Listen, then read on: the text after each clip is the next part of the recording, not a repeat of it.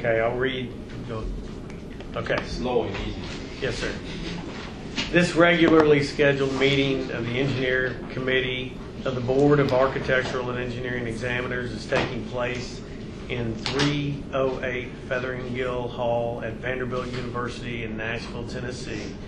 And notice of this committee meeting was posted on the board website on September 25th, 2017. We'll call for roll call. Roll call. Ricky Bursot. Here. Robert Campbell. Here. Stephen King. Here. Philip Lim. Here. Laura Weinbold. Catherine Ware. Here. You have a quorum. Okay, so we need a chairperson for the engineer committee. Do we have any motions? I make a motion we elect Ricky Bursot. It's time he start pulling his weight around here. Second. I will delay this. Okay, we have a motion and a second. He's good though. Okay, good. Let's have a vote. All in favor, say aye. Aye. All opposed? Okay, I'm put to work. All right, the first order of business is applications and audits for review. And everybody should have the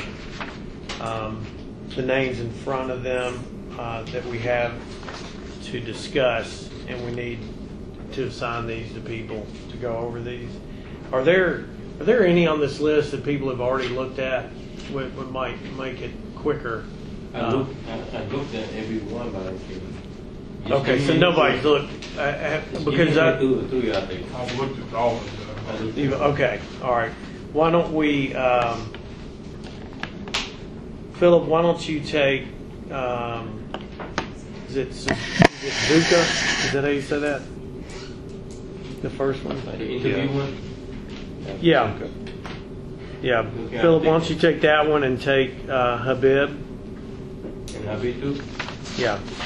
We gotta double up some here. And Robert, why don't you take Hegenderger and Jabber. Okay.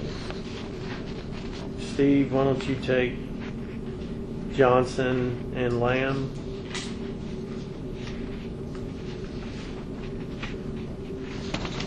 And Kathy, why don't you take Patterson and Wickert? Yeah.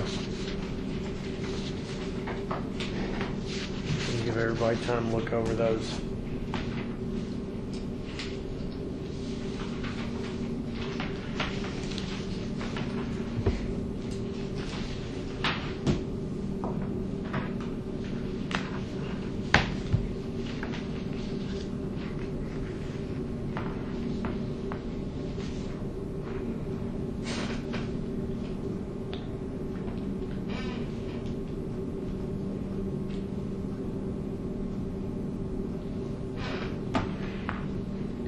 Page numbers on the iPad where each one starts. We just gotta. No, I can show you how to get to them.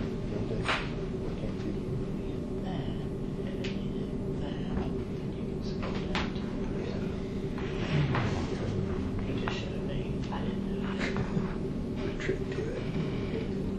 Last time we had names on the iPad. Yeah, it wasn't all in one document. Yeah. We had more stuff this time, so we didn't do that.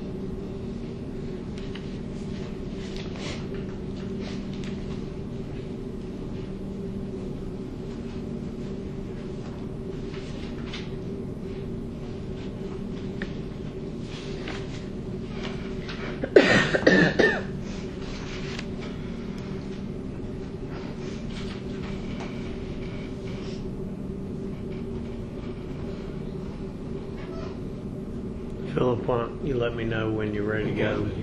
I didn't. Mr. Suzuka, Adam, He's coming in for He's- an interview. he's coming in for interview. He's coming in for an interview. Do you want to just give us a preview Yeah, of last, what? in August, I was not here, but the committee had a question about his job experience. Okay. And if you look at it, he's applying to take an exam.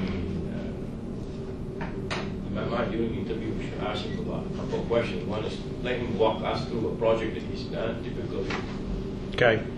Hopefully he will have enough knowledge to bring maybe his sample of his work, then we can kind of go through with him. Maybe it's the way he presented the information to Yeah. us. It's not quite clear. Like we had a problem with DDOT, the employee. They asked him what they do. I just coordinated the bridge. Do a job on more than that. So I think the committee can pick up real quickly. Okay. And I don't believe, John, we had to make any decision today in front of him, right? After he leaves, we can talk about it. You're not required to. I noticed that the information that is presented in the experience on the iPads follows. It's organized exactly like our information on the website about progressive experience for engineers, and that there's practical application of theory, management, communication skills. So anyway, there's been an attempt to take what we are asking for and organize it in that way. So that's So good. does the committee recall what was the sticky point on all this? I think he was, he worked for Vanderbilt, and I think it was, there was some discussion about whether he really did engineering work or whether it was kind of a pick it off the parts list. When somebody calls in and says, I want a HVAC unit that does this, this, and this, do you just go down and say, okay, right there it is, or do you actually put systems together? I think that was kind of the discussion. That helps. That's good. And I think when an individual comes in and talks through the project, he got it. I'm sure he knows how to talk. Okay. I think we 100%. That's what I would recommend to the committee.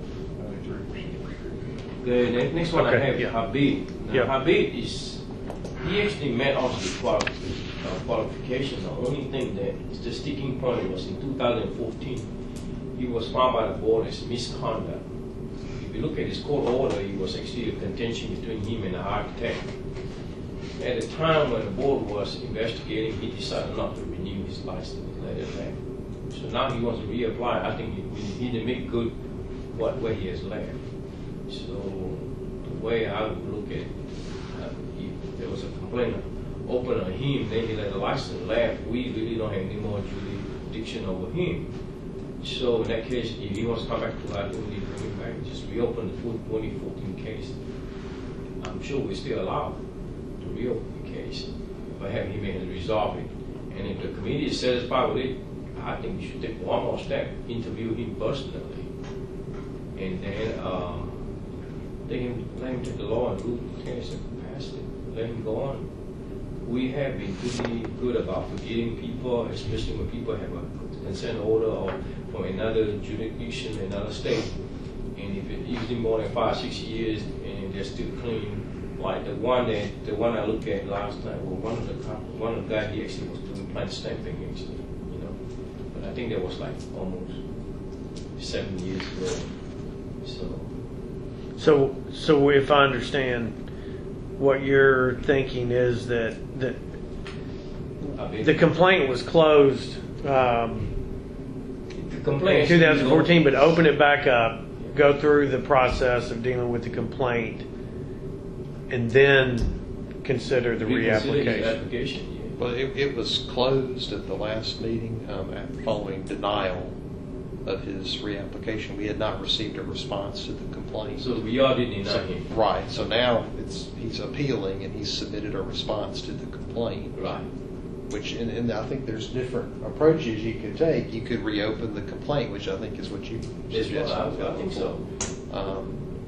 Or you could approve, just deny again, ask for an interview. So there's different options available. See, if you don't get his attention, then the mindset will be, and I'm just me talking. mindset is, okay, let me just play the game. Next project I get in trouble, I just not renew. Then people forget about it, I reapply again. And I agree with you, because when I read the response back, and it was from his attorney, one of the things that they kept saying was, well, he didn't get paid, but That's the $10,000 sticking. you know, that's not really a reason to not. I mean, when I keep hearing that repeated, and it seemed like it was like 4 or 5 times in that letter that, well, he didn't get paid, and I may be exaggerating, but that's not a reason not to have your license in good shape and to basically, and he kind of admitted, didn't he, that he stamped.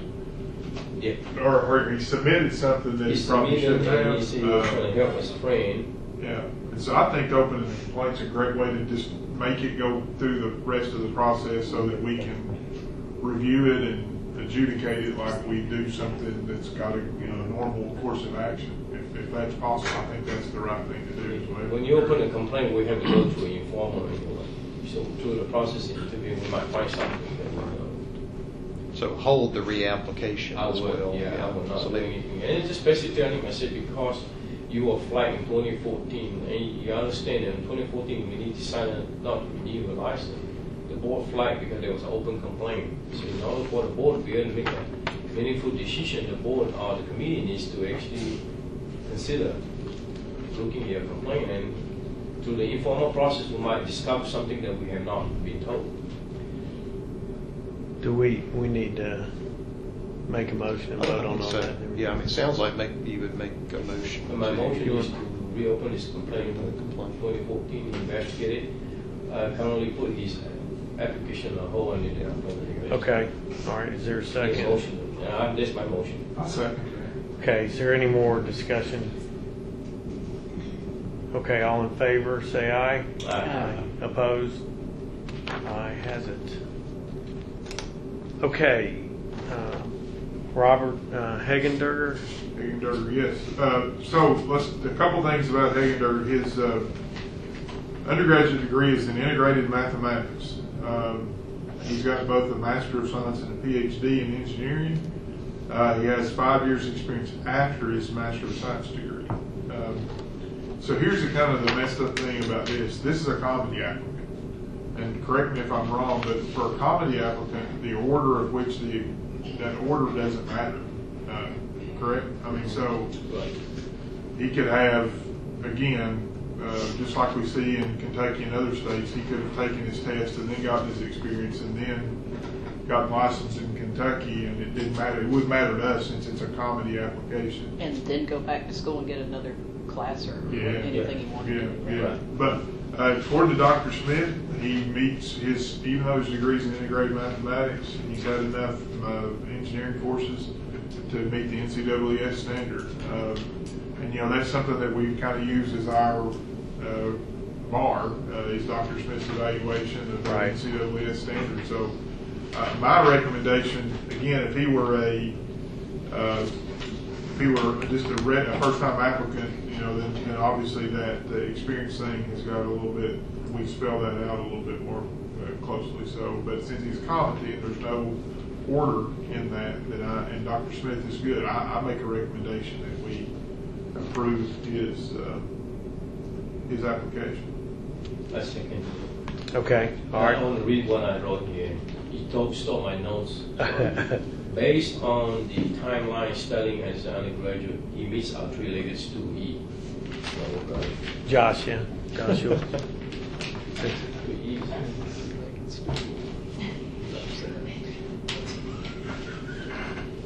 And he used the word finite element analysis in his application. That's a plus. That's what that is.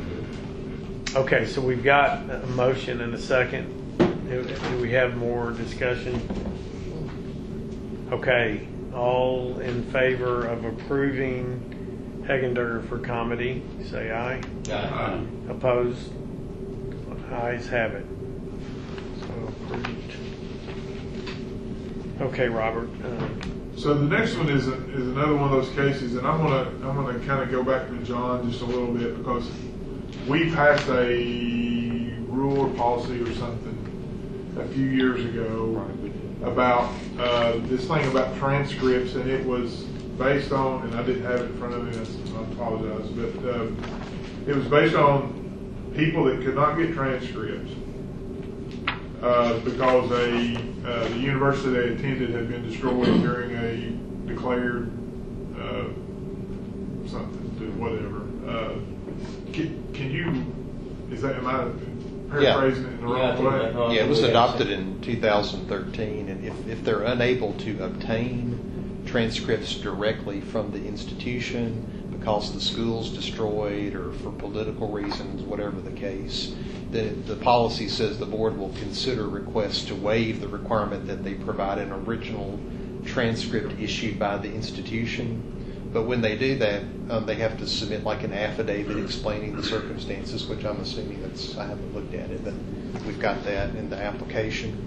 And then they can provide us with copies that of their transcripts that could then be evaluated by NCAAS. Okay. He actually had three, based on he actually three originally when he was in the country. He wanted to get it and sell it. So he went to, he was in school in Damascus, Syria. So hopefully we all have watched the news enough to know what Damascus, Syria probably looks like. I don't think Paul's getting converted on the road there anymore. But anyway, so kicking the goat. He's kicking the goat, G-O-A-D, not the goat. That's just for you people that can't speak properly. Thanks for your But anyway, so I think he probably meets that. He does have he says three originals that were stamped while he was over in Syria. But they basically have told him that they will not give him a send-off any to, I'm trying to find the sentence. Yeah, he said they won't send them because it's too old and they don't keep up with it for that long ago. So I think as long as he signs the affidavit, we can send something. The transcript can be evaluated. I think I'm good with that we go ahead and recommend him really we're asking him to finalize the process, not necessarily. He still has to get it evaluated by NCAAS, and he still has to. Right. He hasn't even applied yet. Right. So you're just granting him a waiver from submitting official transcripts. Okay. So my recommendation would be to have a waiver for the original transcript, is making sure that he fulfills the other requirements with an affidavit. And we might want to include that rule, John. I don't know whatever. It's just affidavit. Well, it's a policy. Okay, policy. Is this what he's sitting up the affidavit? Okay. Did he send one? I haven't looked at it. Page 106. Okay, he does. I didn't scroll at the bottom. Yeah, I mean he's got a notary and We got to leave the one everything. on the left first. Okay. I think so. I think we let him go All ahead of that and is continue to. just So I make a motion that we let him waive the original transcript and allow him to continue on through the process of getting his transcript evaluated. And then whatever happens. That's right. Okay, that's a motion. Do we have a second? Second. Okay, any more discussion? Okay, all in favor of the motion, say aye. Opposed? Motion passes. Okay, Steve, go to Mr. Johnson. Joseph Johnson. Yes. The issue is whether he can count co-op experience. And on his transcript, I don't see co-op experience. And even in the letter from one of his professors, he only says he had one semester. But I think typically we've looked for that to be on the transcript to be approved. It has to be 2 semesters. At least 3 semesters. It has to be 3, right? Yeah. To count as years of experience. So But 3. I guess he's trying to claim some research experience too, although his letter didn't say that, but the professor noted that he had done some undergraduate research for one of the professors. But I don't think it counts counts as co-op. It's not. And he's co-op. still very way too. He's like 20, another couple more years. He was trying to get a 1 year experience so he can take the exam earlier. Graduated in May of 15. Right. So, this is what I said. However, I mean, whatever he done in school, that's going to help his resume to get a real job. But I think to help him count the time to us, I have a real problem with it.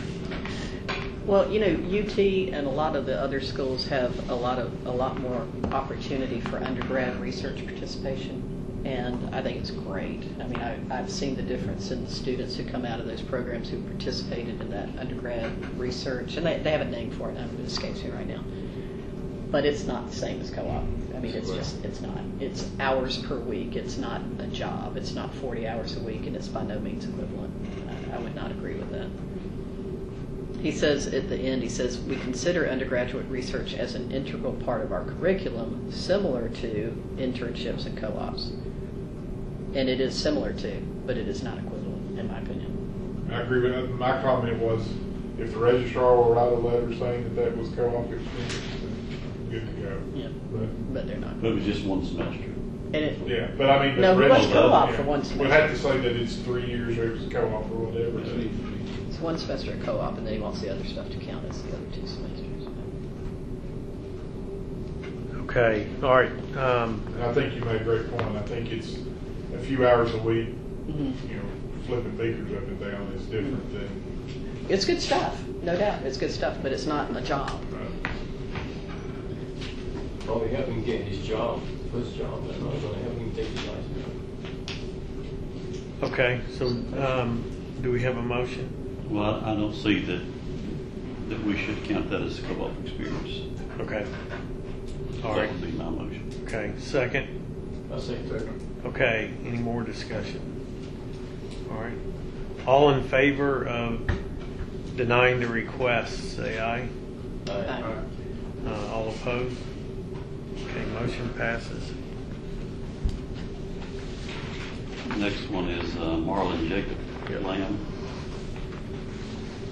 Okay. His degree has been evaluated by Dr. Smith and meets the NCAA standard. When you consider, I guess he evaluated 2 degrees. His undergraduate degree is in what's called building construction. And then he earned his master's in civil. He evaluated the combined degrees that met the standard. I guess the question is that okay to consider both degrees to meet the standard, or does it have to be the undergraduate? Yeah, I've got a question about what we've done in the past. I know that we've had some applicants come before us for comedy that didn't have a bachelor's in engineering, and so we rejected them because they didn't meet our state law. But I don't remember whether Dr. Smith evaluated everything they did to say that was equivalent to the NCES education standard. Is that a difference in what we've done in the past? I mean, is that? I think we have I mean, like a considered. foreign, Yeah. it's no different than a foreign That- applicant that comes non-ABET accredited. Right. Right. Right. And That's they the whole may point call of it something. Right. Accreditation equivalence. So that, Well, Dr. Smith noted that it met the NCAA Yeah. standard. So I think the word he uses is margin. yeah, he did. But I mean, either it meets it or it doesn't. You know, he did say marginally, but He met it. he met it. The thing that we need to remember that like back to the foreign degree, when people come in undergraduate and come into a graduate school, a lot of people do not meet the requirement. Back before the NCAA standard came out, ABET was the criteria, EAC was more stricter. Back those days, you don't have it, but I think that's how a lot of people is able to get around that. so then I'm thinking that the people we've turned down before came to us with like a biology degree, bachelor's, master's in engineering. They were registered in another state and they're coming to us and they weren't equivalent. They They were not didn't have the equivalent. equivalent. Okay, That's so right. that's the difference. Right. When Okay. you went back and looked at their undergrad and their grad together, they were still missing typically a calculus-based physics course is almost Got always it. what they end up So they missing. might- Is that right, John? Is that- So this person must have that. He in had there that to- as a in part there. of his Okay. curriculum when he We left. got that on technology, typically it's a technology Right. degree, or they'll come in with a technology degree and maybe a master's in something, and Right. they don't get close. Well, and we learned too at the NCAAS annual meeting, if it's an accredited master's degree, if the master's program is EAC ABET accredited, then it will be, they said it will be equivalent to an undergraduate degree because as part of that program, they're required to go back and remedy any deficiencies Right, in their in order undergraduate to- education. In order to get into that program? Yeah, I think so, graduate? yeah. So I've got it's- a question it about is- that. and there's not a lot of Bank on that, though. There's not a lot of accredited master's programs, but those that are, they said at the meeting that they would be equivalent. Okay, I've got a question about that. It's not an application question. Yeah. We don't want to But get. I'm not sure if Virginia Tech has an accredited master's program or not, but Okay. and Okay. that could be the case and would explain why it And is also, criteria. this person, Lamb, I think he's also applying for company. He's registered in a few states. Mhm. Florida and some of them, right? And go back to what our premises for why protect the health, safety, welfare of the public. In our mind, in my mind, the person he can do the work and don't have any complaint. I think I don't lose a lot of sleep over this. It's supposed to somebody's agreeing and coming together. Have a geography degree, believe that they can together, right? Environmental engineering. Yeah, good point. Good point. Okay, do we have a motion? I would make a motion that we accept his application for a comedy based on Dr. Smith's recommendation. Okay, Second. all right. Any more discussion? All in favor of the motion, say aye. Opposed? Passes. Approved. Okay. Okay, Kathy Patterson. Is that you, Jason? Okay. God, I'm so glad we didn't say anything disrespectful. I didn't know if that was really Jason Patterson you were referring to. So, Okay. yes, It is. Well, welcome. Glad to have you here. I actually think that I was the one who was tasked with reviewing your application last time, so somewhat apropos that I would get it this time also around. We had a question we were trying to discern from past history relative to what the rule was on, and correct me if I'm wrong, John, but working off memory, that we asked for some guidance on what we had previously done, trying to be consistent on acquiring all of that experience prior to graduating with the ABET accredited degree, and how that fulfilled the requirement for the experience Right. portion. So do we have an answer on that? Yeah, on page 75 on your iPads. Is this under the engineering committee, or where is this? No, it's under the board meeting materials. Under board meeting, not- okay. Yeah, so you'll have to go to a different document. Sorry. Guess we could have put it in this package. Page 75? Yeah, it's And on that's page on- 75. Which is that under the reference materials or AE board? No, AE AE board Okay, materials. 75. Sorry about that. This meeting. Okay. Yeah, page 75. Okay. Yeah, the issue is, well, first of all, the statute, as you know, doesn't address when the experience is obtained, whether it's before or after the qualifying degree. It just specifies that you have to have 4 years or more of progressive experience, et cetera. So it doesn't really specify if that's before graduation or after graduation. It's silent on that. The issue is with our rule, Rule 01-2001.10, paragraph 2. The current rule has that last sentence states, this is on page 76, unless otherwise noted above an applicant's, and there it's referring to master's degrees and co-op programs, unless otherwise noted above, an applicant's engineering experience must be obtained after graduation with a qualifying degree and completed by the date of the examination. So that language was added, you'll see, to the rule in 2008, although at that time it said prior to the date of application, and that was changed in 2011 to prior to the date of the examination. Wow, okay. But in 2008 is when that was added, that the experience had to be obtained after graduation. Okay. Prior to that, it was not in the rule. And in fact, back in 1980, the rules specifically allowed progressive experience prior to graduation to count. Like basically, 3 years could count for 1 year of experience. So it was allowed to count. Now, it did count, 1 for 1, but it could be included in calculating their experience.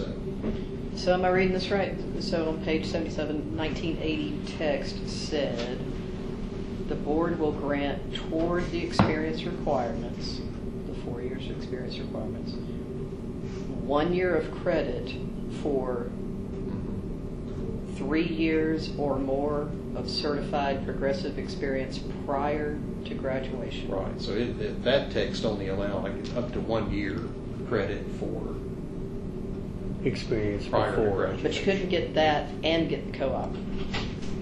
It says, Right. but It not says both. not both. Different. Right. Okay. Yeah.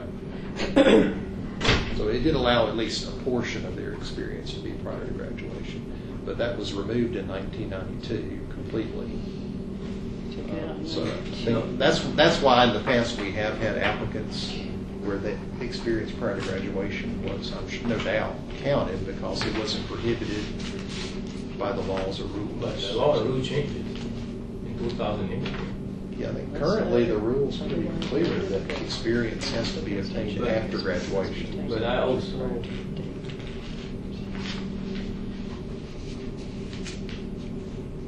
But rules can be changed, of course. But- we're and this doing is it the today, rule, not the rules law. don't change the law. Yeah. Right. Tennessee It's Code not of the law. Education has Right. no Just as 4 years. Right, right. Mr. Chairman, Yes, sir. Phil. what the board has done in the past, in my mind, that based on Mr. Patterson's application, if you follow what the standard 4 years progressive experience, the earliest date of taking the exam is April 2020. But because it's some experience, and then the board has able to grant up to 6 months non-cooperative experience. I think it never gone. I don't believe it never gone. But if it's a cooperative experience or practical experience, we had granted them up to 1 year before. So, but then because somebody had, like, for example, somebody who's been worked for engineering firm, like Robert Campbell's firm, and like, he knows the ins and outs. He finally got his civil engineering degree, but he's been working about 20 years. The board has, in the past, considered that 20 years experience might give him 6 months to help him take the test. This is when people are very close to taking the exam. But even no matter what we do here to help Mr. Patterson, he still has the earliest in my mind. Again, my calculation could be wrong. It could be October 2019 if we give him 6 months credit. That's my thinking. You've just been looking at this longer than I have, so I need more time. Okay, I'm a little confused. Are you saying that you're equating that experience to like co-op experience? Is that what you're The saying? typical way is that if you get a master's or get a co-op, you come 1 year. So you work 3 years progressively. Right. You take the exam. Okay. But in the past, there are cases where we come, this guy's been working for a long time, and then after 20 years, he got a bachelor's degree in civil engineering or electrical. And then he said, well, I'm 6 months short into taking the exam. Would the board consider all these 20 years my experience as to count towards the 6 months? And the board has done that before. So you're saying the board has in the past exercised discretion for up to 6 months early, That's correct. but no more than that? No more, I don't remember any more than you can correct me. Well, the question I have then is did that happen before the rule changed to say that the experience has to happen after graduation? That the board did that? Or and the same question is, does the board have the flexibility to do something different than the rule stated? I mean, I don't, No, unless you want to make a We had rule. to follow unless you the- make a rule change. But then you, It wouldn't be effective until. Would be effective. That would take longer than the 4 years of experience. You, Mr. Chairman. Yes, sir. Let me know when it's appropriate for me to speak. Okay, I'm gonna okay. keep a muzzle on her. I understand. I just, We're getting there. yeah. And we appreciate I it. mean, I do think that would be a rule change that would be looked favorably upon. And that could be one we could put on our proposed rules rather than a rulemaking hearing, because it doesn't seem to be too controversial if you're expanding the opportunity instead of reducing it Yeah, here. yeah. Got it. Okay. Kathy, you want to kind of round up the discussion, or where do we? Well, I think, number one, I'd love to hear from Jason. And so is it appropriate that we ask, since we have visitors, that Jason have a chance to address the committee, and then also that Harold have a chance to address the committee? Would that be acceptable to the chair? Yes. Jason? Thank you. Don't be nervous. You're amongst friends. You really are. Actually, yes, if I can just imagine that. So, one thing to precede this is I did have a degree in biology in 1996. So I did have a BS with concentration in cellular biology with English minor. Following that degree, I did some research, and after taking the GRE, decided not to go back to grad school, but instead began working for a company that Harold had started. And that is where you found that I've been working approximately 19 years this summer for Harold. The past 14 years, I have been working under a licensed engineer, primarily doing progressive engineering work. And I have been performing a lot. I've actually even managed some interns in the past. So I know, I'm thankful you guys are even considering this, because I know this is an unconventional situation. UT has a co-op program, but one of the requirements is that you be a full-time student. I could not be a full-time student. The best I could do is 9 hours a semester while maintaining 40-hour work weeks. However, in light of that, I was hoping that perhaps that experience prior to the degree would be considered part of the co-op, which would be at the board's discretion of granting 1 year of experience. So your request is that we consider your experience while you were working at Cannon & Cannon as equivalent to the co-op 1 year's credit. Yes, ma'am. And we have that discretion, correct? It's not it is co-op or equivalent? Yeah, I don't think that you're restricted It is there. co-op or equivalent. No, we have discussion on that, that's for sure. That's what I thought. I don't believe we have done more than 6 months. We No, double it's the check. committee decide. The rule just says experience obtained in an established cooperative education program which is carried out within the framework of an approved engineering curriculum and which has been approved by the board. So you just have to establish, is it carried out within the framework of an approved engineering curriculum? Is it an established cooperative education program? So that's the only requirement of the rule. Well, That reads- and on that, and understand where that comes from, that in this case too, and we just got done having this discussion 3 minutes ago, talking about the difference between doing research and co-op, right? Versus real work, right? For which you get paid. Yes, and I believe, and Harold, you can speak to this.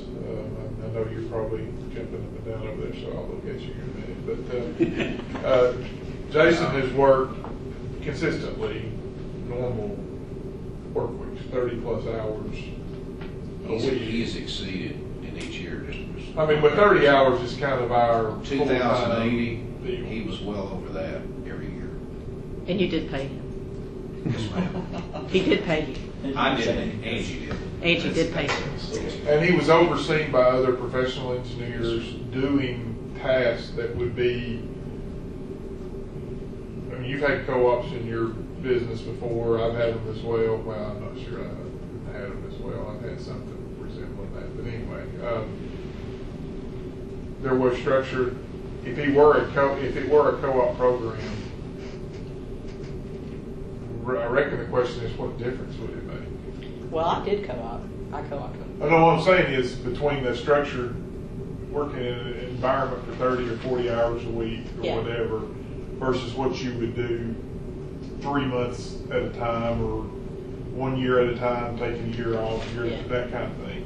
I don't know what the difference would be. Well, I mean, knowing what he was doing, having read through it, and understanding what the business model is, my observation would be that he absolutely was doing the equivalent of what I saw as a co-op. Mine as well. When I Yeah, was working I think as a that's the co-op. key word. You said it right. As long as the committee establishes the equivalent to a co-op experience, the rule allows us up to 1 year. You know, that's I think I remember correctly that we have done this before for some other kid in Memphis. I think he works for a long time for a company in Memphis for a long time. He came. I remember 2 person came out here and we talked. And finally, he was only needing 6 months to take his exam. Now I think Jason, you're asking for Mr. Patterson, right?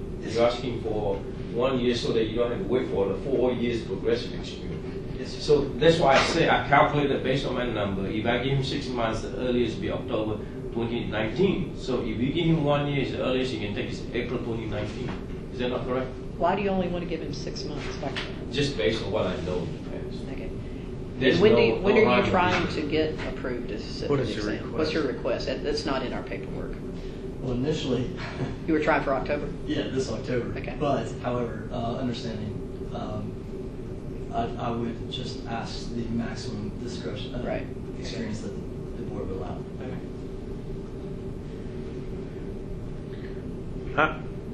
I mean, I have no doubt that Jason's ready to, take tests with that experience he's had.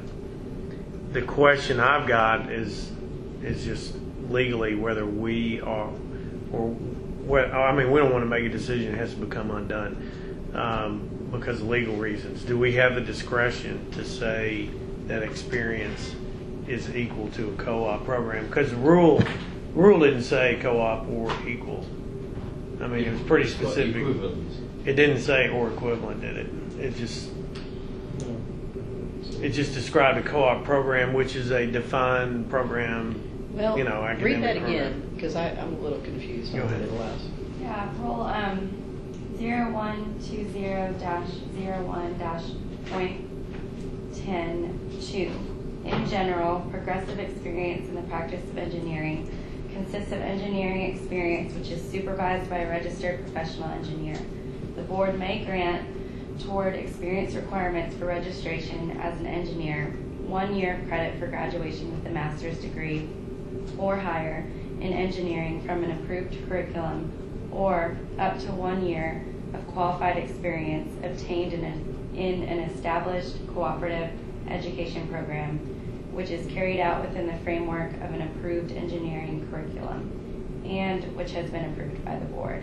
At least 1 year of engineering experience must be completed in the United States, unless otherwise noted above.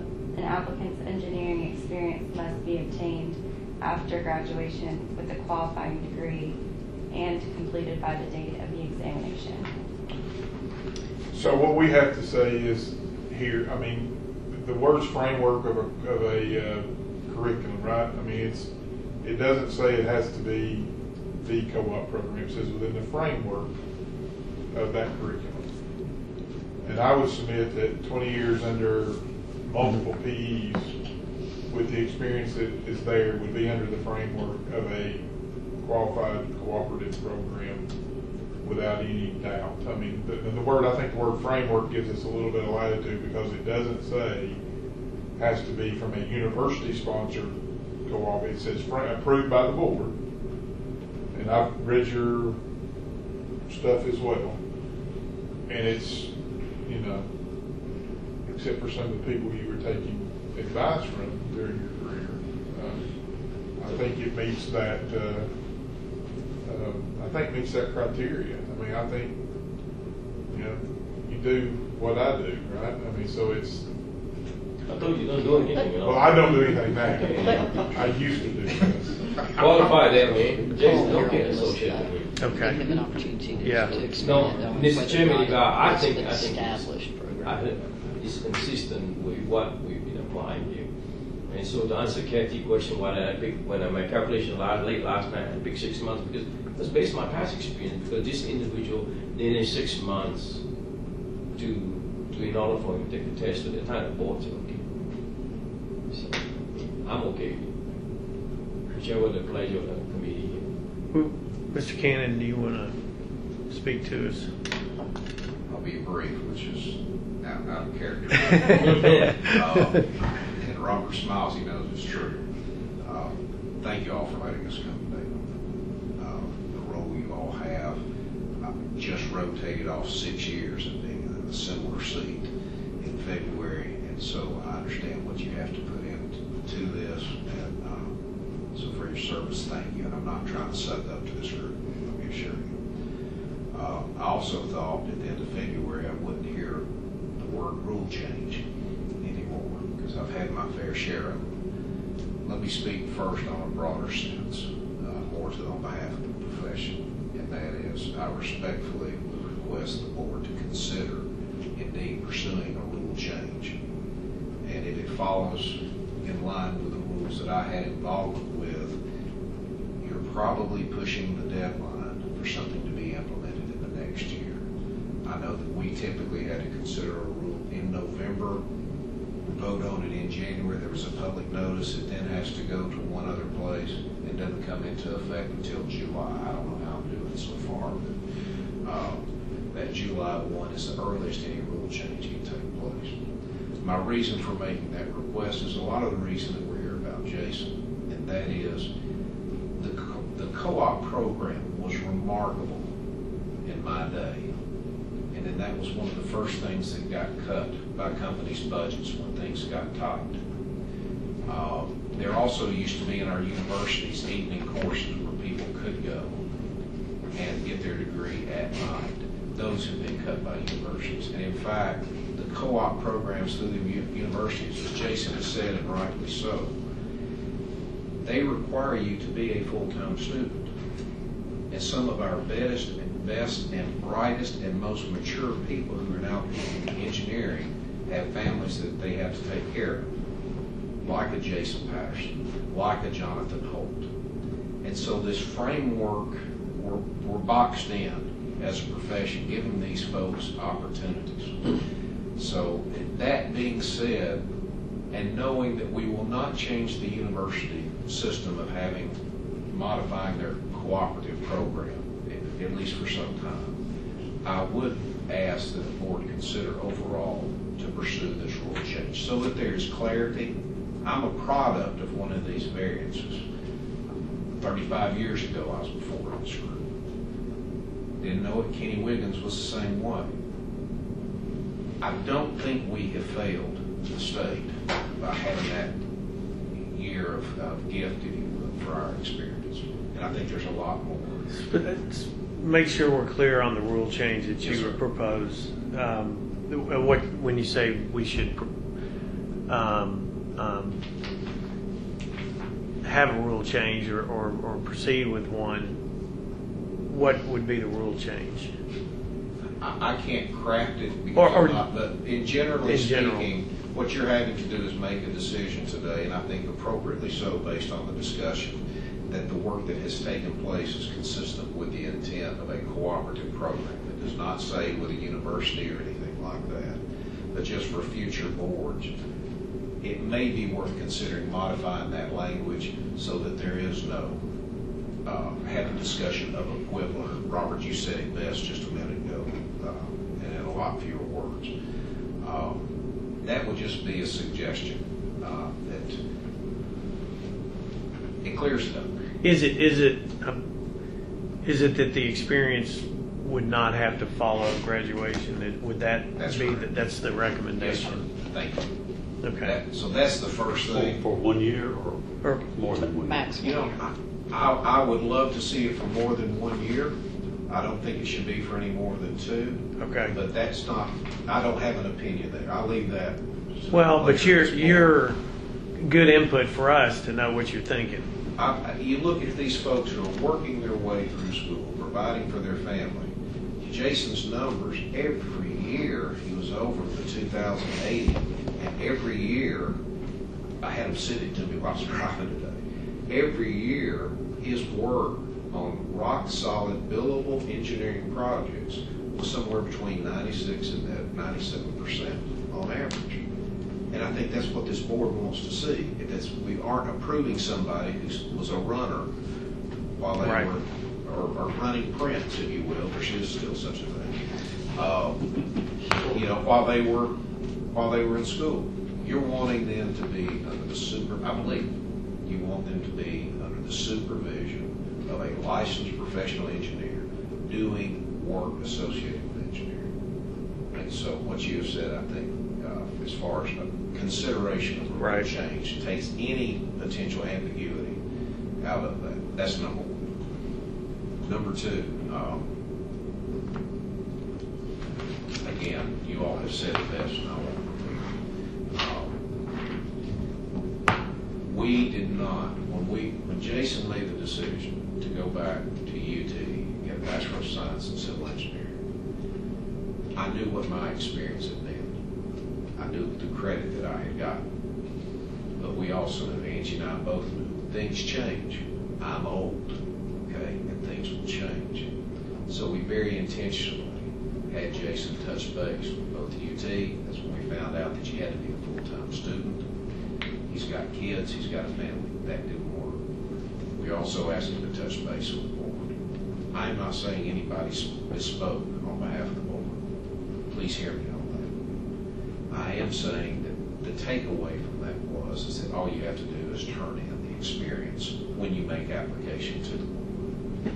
If there had been anything different, quite frankly, I probably would have been talking to you all to say, how can what we do at Cannon and Cannon and any place else be an established cooperative education program, which is carried out within the framework of an improved engineering curriculum? Because quite frankly, I think that's what we do. When we have somebody going to school, that's what we are about. But if there is some stamp or some mark of approval we need, I promise you we would be about that. So that was the heart. That's the facts and the heart that went into this. And that's why we didn't do anything else based on the feedback and the understanding that we received. I'll take the licks on that if any licks need to be given. But I think you know us well enough. We're pretty protective of this profession. We're pretty daggone proud of it. And I think what his experience has been, and frankly another application you will get, what their experience will be, and other firms who are in the same boat, far exceeds what people will gain in a co-op program under a formal university setting. So, again, I appreciate you listening to way too many words for me for it all concerning this. Well, thank you for being here and giving us your thoughts. Appreciate it. Yeah. Okay, so Kathy. Let me I'd like to make a couple of motions. Okay. Number one, I would like to note, just for the record too, that if you go back to the 1980 text, thank you, John and Liz, for putting together the history of the rule, and it talks about the fact that for every 3 years of certified progressive experience prior to graduation can count as a year toward progressive experience. And I would just say, who knew back then what did certified mean either? I mean, I think we're always grasping for some type of legitimacy to the program.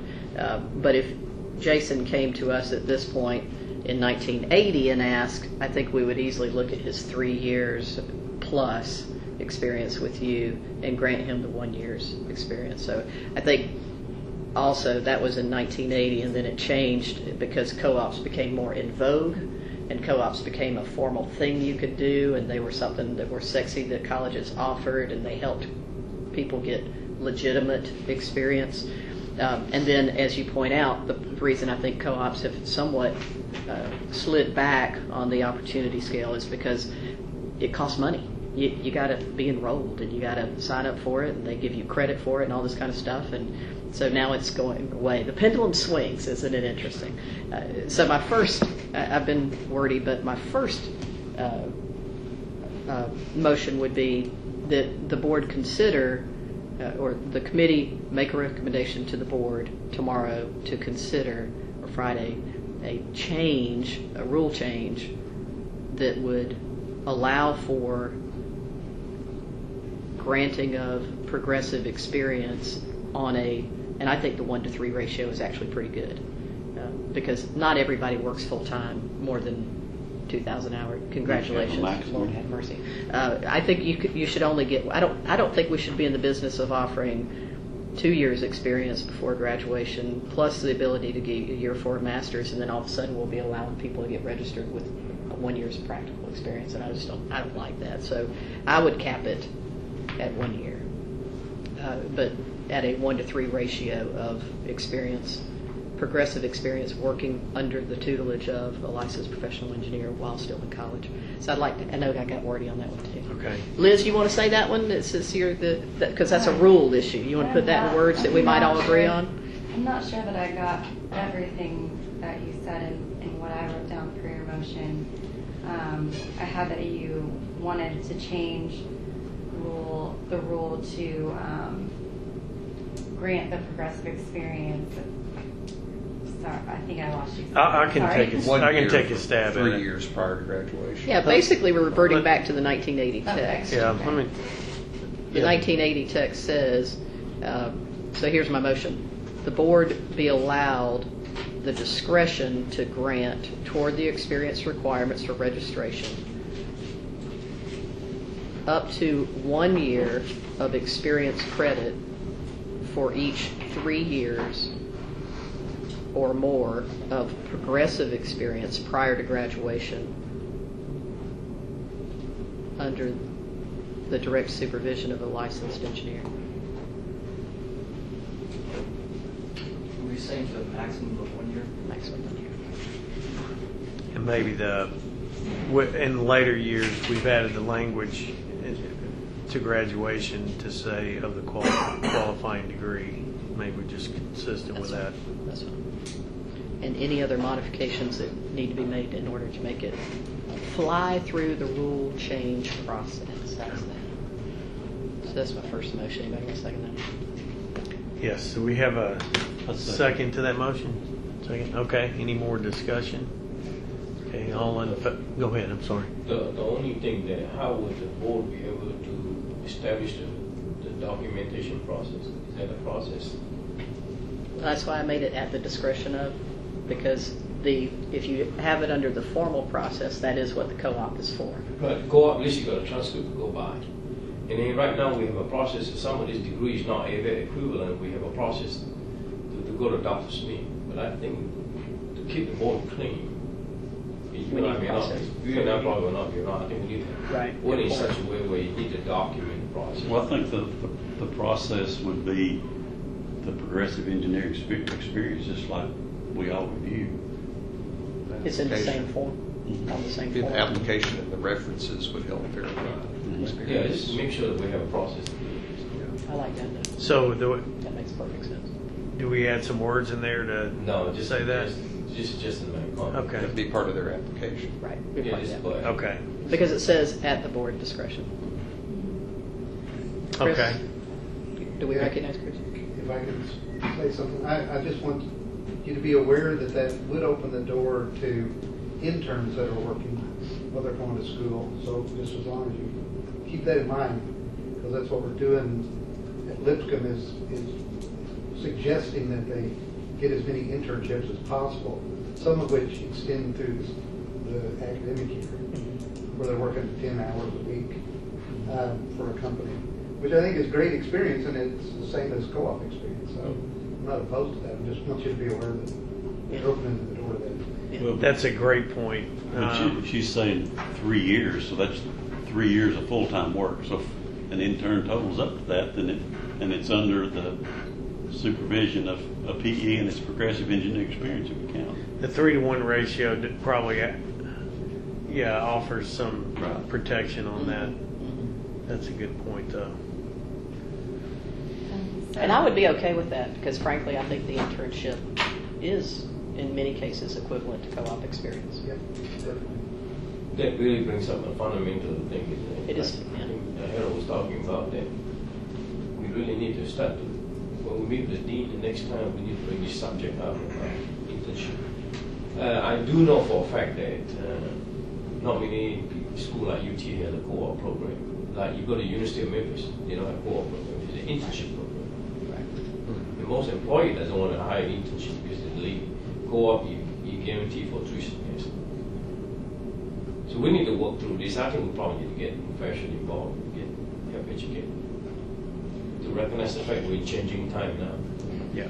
So between now and the December meeting, legal can draft a rule change, and we can send it out to you individually for feedback, and you can individually send me back your own feedback on the rule change draft. Mm-hmm. And then we can add it to our list of proposed rules that the board will vote on in December, and then those would move along through the process, which is supposed to take 9 months or less. Mm-hmm. So that's kind of a rough timeline to look at for making a concrete change to this rule.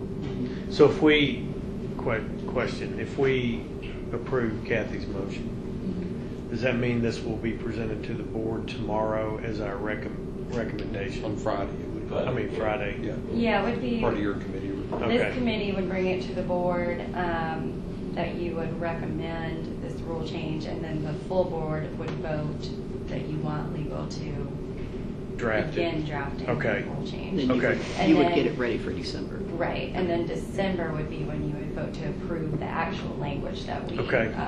all come up with. Okay. Great. Okay, so any more discussion about the motion? Okay. Rule change only. On the rule, right, the one you made on the rule change. Okay, all in favor, say aye.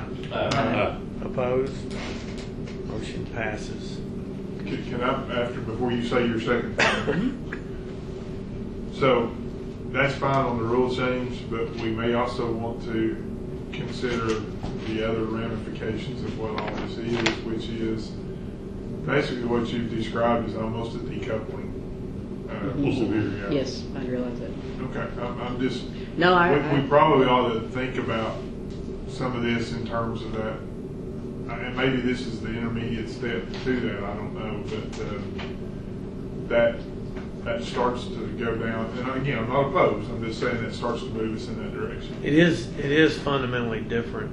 I mean, it is different from decoupling, though, because with decoupling that we've described, you still have to have the 4 years of experience before you can become a PE. You can take the test after 1 year.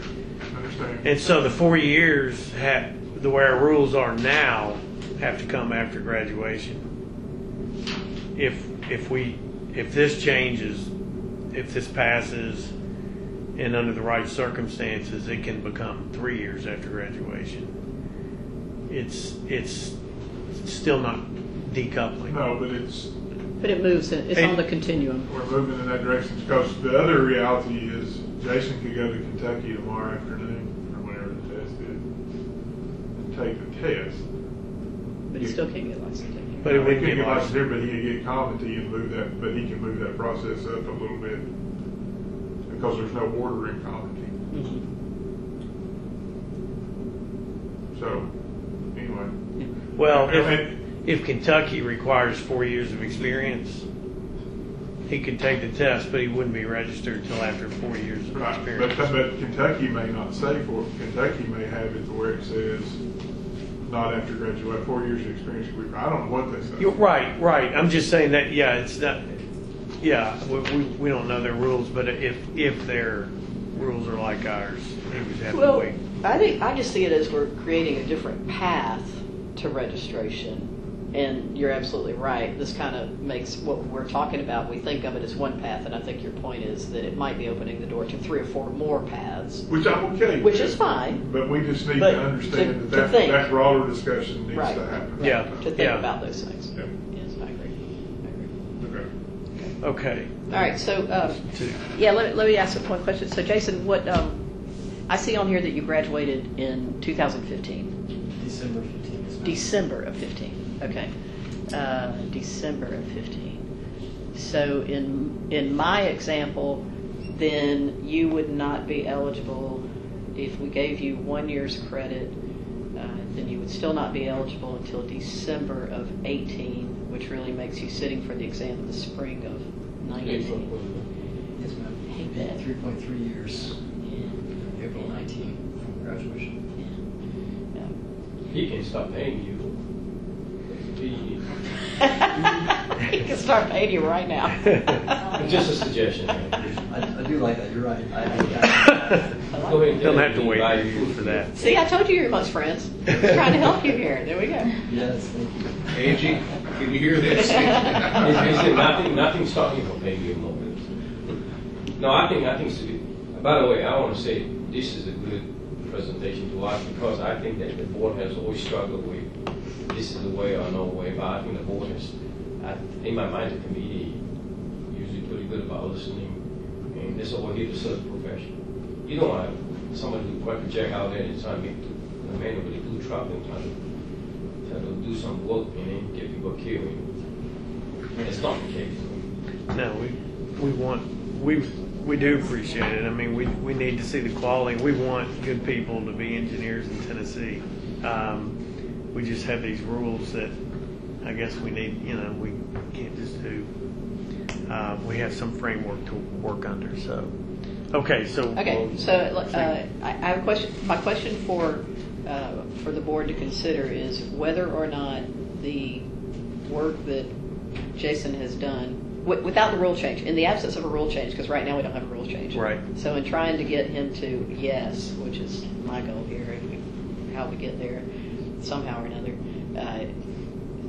does the board believe that his experience working at Canon and Canon prior to graduation constitutes equivalency as defined in the co-op paragraph of Rule 120.01.10? Does anyone have an opinion? I'm comfortable with that because he has nearly 20 years, and we look at his experience. He actually, the point was a crew chief, and now exactly because I used to survey crew, I know exactly what he did. And he has to make some good engineering judgments. So, in my purview, I'm very comfortable recommending that Mr. Patterson be granted 1 year towards his experience equivalent, if I may use the word. Framework. Towards the Framework of a Yes. And that his earliest time for him to take the test will be April 2019. I'm very comfortable with that. I'm just, yes, for me, this month. Good. I've always been Does good. anyone feel that there should be more than 1 year's granted experience? I think there should be, But how do you do it? but and How do you that's do it that's as the a problem. Is there a I'm mechanism? We've had exactly. this discussion some too. The problem is, for every super qualified person Exactly. we have, we're going to have somebody. And I hate to try to legislate in that manner, but you end up with somebody. You mentioned it. Somebody has 10 hours of an internship, and they're going to try to spin that into 3 years worth of experience, and it just gets to be befuddling at some point. And I don't want. So here's the deal, and I think we've talked. I would rather you, Jason, have to wait an extra year or two, and just to keep 3 people out that should be. I mean, I'm just speaking on what my opinion is, and I hate it, but I don't see any other path going forward but the year. That would let us be consistent, unless there's something that you all.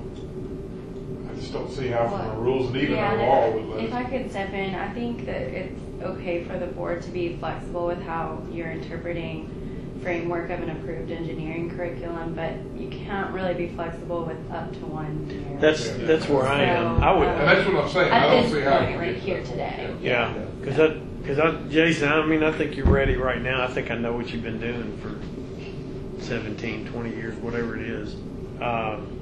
But I think we're a little boxed in by the 1 year as a max of what we're kind of allowed to grant.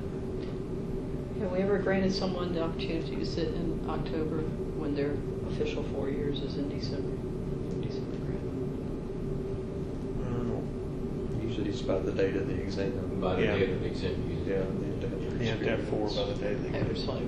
You know, Third week or I mean, something. only case here. Okay, this is rules gets changed, and let's say we get passage, we have a legal, he can reapply his case. He may not have to wait for 3.3 years, maybe less now, this one. So go ahead and take your boss.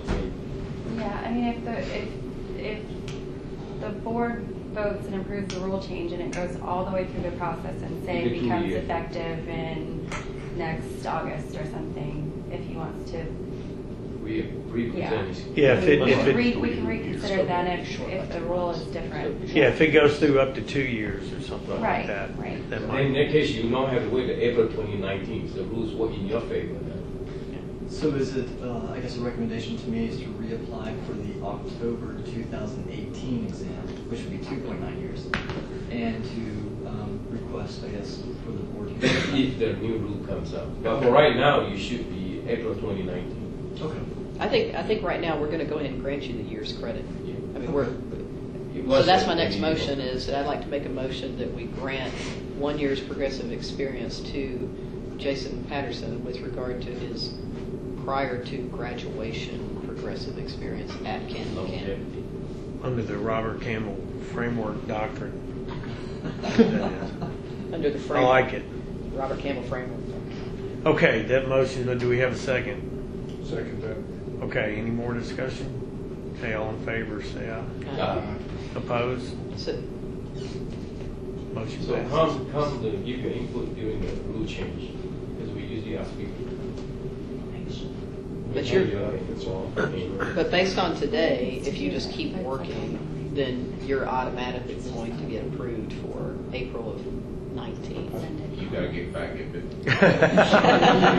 But you got to keep working. Do you have a job number for this? Yeah. So anyway, I appreciate your, Yeah. Bob, your bringing up the attention. We have all struggled with the three-legged student. Thank you so much. But maybe you can get it done.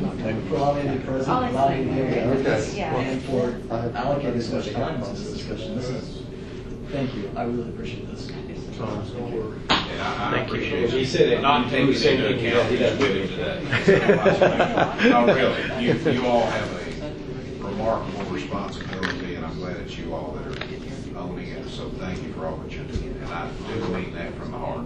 Okay? Thank you. Thank you. Thank you. Okay. Thank you. Not gonna steal the rest of your water. All right. Thanks, Harold. Harold, we For appreciate Philip to it. say that he Oh, has tell Angie we appreciate I will her do. You know support. what I'm excited for? Yeah. Thank you. Want to pick up? Okay. Yeah. Goodbye. Point of inflection. All right. What? What the point of inflection is. Point of inflection. Kathy, All right, next you one. want to take Next one up, Mr. Wickard? Wickard. Yeah, Mr. Wickard. yeah. Let's talk about Mr. Wickard right quick, and then we'll be done with him. Well, Suk is out there, Huh? isn't Yeah, he's been walking up and down. Oh, is that him? Okay. I'm pretty sure it's Oh, him. go. Okay, yeah, go, I'm pretty go, sure. go ask him. Take him before Wickard. I'm wondering if he was here. Okay. Oh, the first guy. Oh, okay. Yeah. Oh, here he is. Okay. Yeah. he? Sorry, we got backwards and then got backwards. You'll get your full Okay. hour and a half. Don't worry about it. Perfect, perfect. How's everybody doing? Good, good, Have a good. seat. All right. Okay, do we want to go with Mr. Super while he's here? Okay. Good afternoon. Can you pronounce your last name for It's us? Struka. It's almost like a S-T-R-U-K. Struka, okay. It's Polish. Got it. Okay. Fantastic. Yeah, it's a bit tricky one. My wife's still trying to learn. Okay. All right, Philip, you want to do you want to lead the interview, or do Should you we want to? introduce ourselves? Like on our side? Yeah. Okay. No, we need to introduce ourselves. Let's Yeah, yeah. introduce ourselves. All right, I'm Ricky Bursai. I'm the West Tennessee engineer. Got it. Nice to meet you. And I'm Kathy Ware. I'm in the Middle Tennessee representation. Steve King, East Tennessee. Robert Campbell, East Tennessee. Philip William, West Tennessee. I'm one of the Phillips interview applications coordinator. Nice to meet you. Okay. Plenty of emails. I'm the other one. Oh, Yeah. so I'm I'm the daughter, yeah, I'm just moving to stay. Right. And then John and Liz. you wanna- I'm John Coughlin. I'm the board's executive director. I'm Liz Goldstein, I'm the board's attorney. And we just want to let you know that this is a public meeting, so it's being recorded, just so you're aware of that. Perfect. Okay. Okay, Mr. Chairman, you want me? Yeah, Philip, if you want Is to. that how you pronounce your name, Mr. Struka? It's like a S-T-R-U-K. Okay, Struka. Mr. Thanks for coming, by the way. No, thank you for having me. When you submit an application that you wanted to take the exam for take the exam, and the time the board in August met and the committee kind of had a question about your design experience. Mm-hmm. So I thought the best way, and I recommended the committee that you talk through a project. Yeah, Give us some example, and then we can ask you some questions. Yeah, why don't I just start off with just the basics of what we do as far as the company. So what we are with, I work for Cornerstone Technical Group. We're in the industrial automation. We mainly deal with industrial factories, whether it be Bridgestone, Firestone, or something like McKee Foods. So what we do is we have hardware that we can sell through by specifying to the customers. So we can sell individual pieces, or we can sell a full-blown solution. What that entails is we have a customer that calls us and they want us to they want to do something, whether it's to identify whether or not the leather in the car that they're about to produce, because when they produce cars they kind of stage them in sections, whether it be leather or cloth. They want to make sure the order of them. So they ask us, for example, how do we do that? They don't know how to do it, so they contact us and we provide them with the actual hardware. Some of it's pretty easy, kind of like that application. Then it goes further along as moving a part. So we want to move it, then at that point we determine how fast you want to move it, where it's moving to, what the load is. So we'll determine that, whether it be a robot or like a linear actuator. Sometimes it becomes a vision application where we use a vision to determine whether parts are there. Like on a keyboard, whether you have a QWERTY keyboard or some other keyboard, we don't really have humans looking at this because it's too fast, so will you implement vision? So a customer doesn't know how to do that. They want to know how to do that, but they're either understaffed or don't have the ability to do it. At that point, we come in and we can either provide them with the actual pieces of hardware that does this, or take it a step further, just because certain applications are a little bit more detail-oriented and actually need more of an experiment, like vision. So what we'll do is we'll kind of build this in-house to verify whether it works or not. Just because on a piece of paper with vision it kind of does, but you got to verify it. So we'll build that in-house. So we'll get all the hardware, we'll get all the pieces of equipment or pieces of whatever it be from the manufacturer or the company that wants us to solve this, and then we'll present to them and verify whether it works, and then provide them with a hardware spec. Then at that point the customer determines whether or not they want to go an extra step. Sometimes they'll just buy the hardware, but sometimes they'll go ahead and further, and then they'll buy the full solution. Well, we'll build the whole machine. Not a massive machine like millions and millions of dollars that you would imagine like a full-blown integrator does, but on a smaller scale, something that is as big as maybe as this area right here that has multiple pieces of motors, drives, robots, or linear actuators. So when we build that, we can also provide technical support of everything that we do. So we'll get phone calls from things that we build or sell, and then we troubleshoot it throughout, whether it be via email, telephone. And sometimes you can't do that. You actually have to go to the factory and fix it on the floor. Thank you. Those are pretty good. Sounds like your company is kind of finding a solution to fill the gap for the customer. But what is your role in those processes? That pretty much what I described. So we're a very small company. On a much bigger company, I think I would be very selected onto actual piece, but being a very smaller company, not a billion-dollar company, I actually do all of it. So I answer the phone call with the customer and talk to the customer and determine what I'll ask them briefly, because they don't know what to provide me. So I'll ask them certain questions to narrow it down for myself. At that point, what I'll do is I'll determine the actual hardware that goes with it. Whether it be, like I described, just the hardware. Then we also, when we have that whole team of where we build it, at that point, I'm part of that team as well. So we'll build it in-house for testing, but we'll also build it in order to sell it to the customer as a full machine. So I'm all three of those pieces. How do you interrupt a second? How do you select the hardware? Tell me how you go through selecting. So, for instance, I want to put in a parts conveyor to take it between Department A and Department B, and I've got a vision sensor that starts the conveyor up because I noticed there's something here and it goes. So, how do you go about selecting? Tell me. Tell me how you go about selecting the right hardware to meet that application. So we're being a company that we represent other companies. We're like a vendor, think of it, because we get a discount. We want to sell our product as well, just because we're very discounted to make our profit as well, not just on the hardware, not on the services.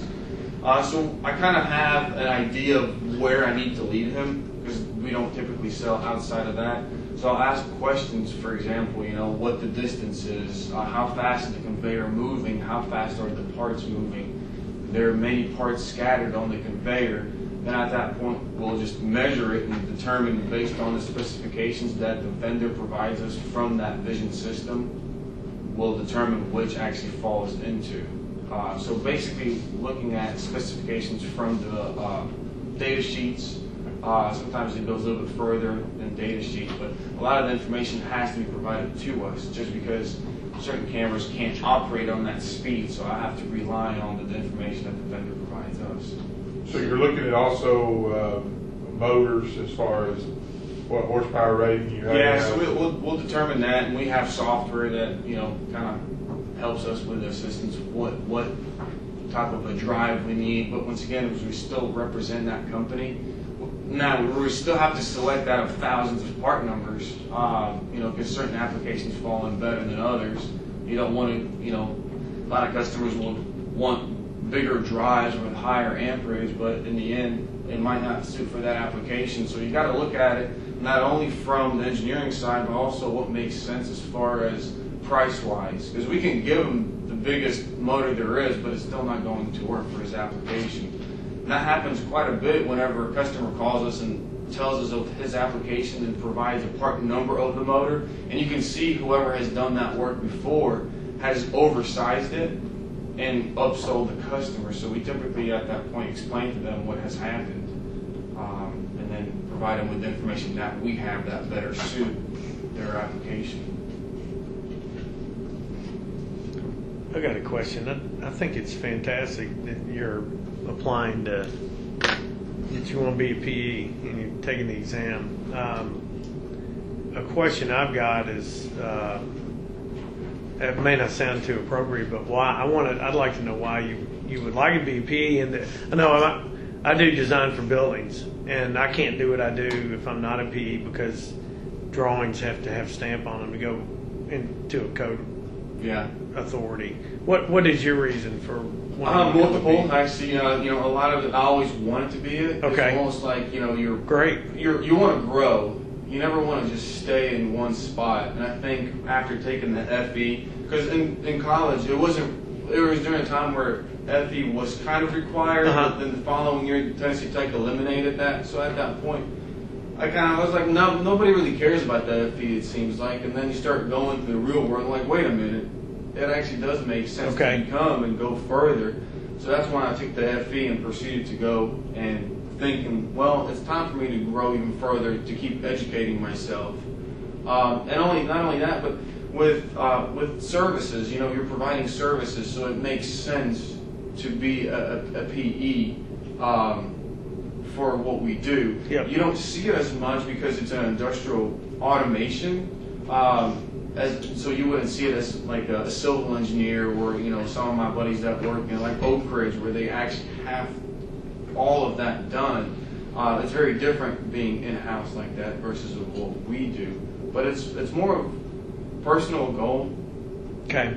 And it when you described your like your example job that you went through, it sounds like the kind of thing where, I know with building designs, I don't think we've ever done two that are just alike, or it's very rare. And it sounds like what you're doing is each application is like a brand new problem to solve. Very much so. Okay. Very much so. They still follow the idea, but you can't treat it. I mean, we've had applications where it worked at this facility, but never worked with RFID. I mean, it worked at one facility in Mexico, but never worked at Volkswagen in China. Right. So, I mean, you start getting into that where it doesn't really repeat itself, but you gain knowledge and say, well, wait a minute, you can't just, as you had somebody else, looked at it and said, oh, this is automatically it. Right. Without doing any type of a testing, you just kind of step back a little bit and go from there. Question. On integration, sounds like you like an integrator. You put everything on together. Is there any code or standard you can follow? So we do. A lot of these products that we represent already follow the code.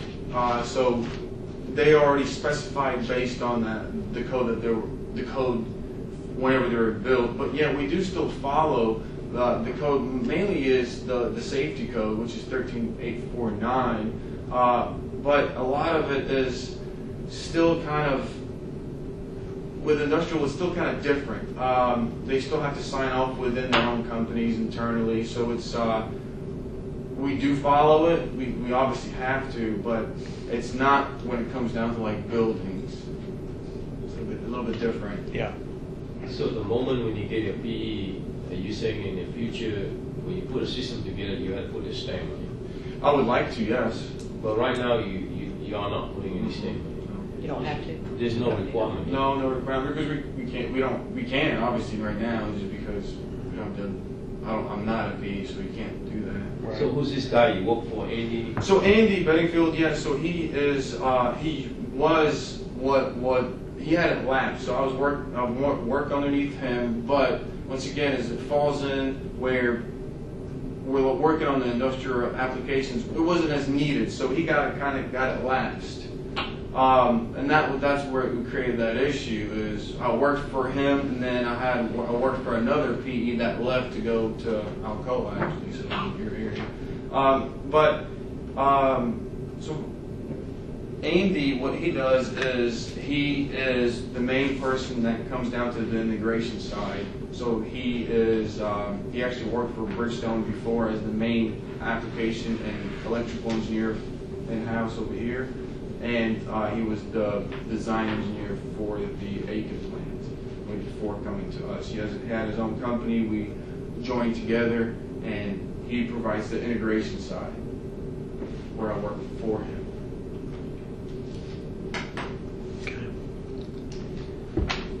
So which exam are you planning to take?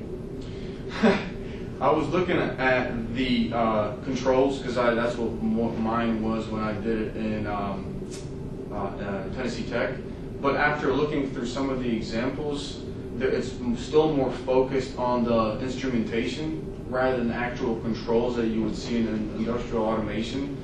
And honestly, there's not much material out there, so I was actually leaning towards maybe power. Power. Just because it has the rotary machines, even though it's still the smallest portion of the exam. So I don't know, honestly. That's kind of where I was looking at. You took power. We did, but it was, being more focused on the controls. It was more of an introduction rather than full 2 semesters. And my senior design project was automation. I did RFID design. So talk me through the testing phase. When you test, what are some things you look for when you put a system together? How do you know it's not within specs and everything? Can you clarify that again? Like, for example, you put a system together. Okay, this is the building, you put everything all together. And what I heard is part of your job is to do testing.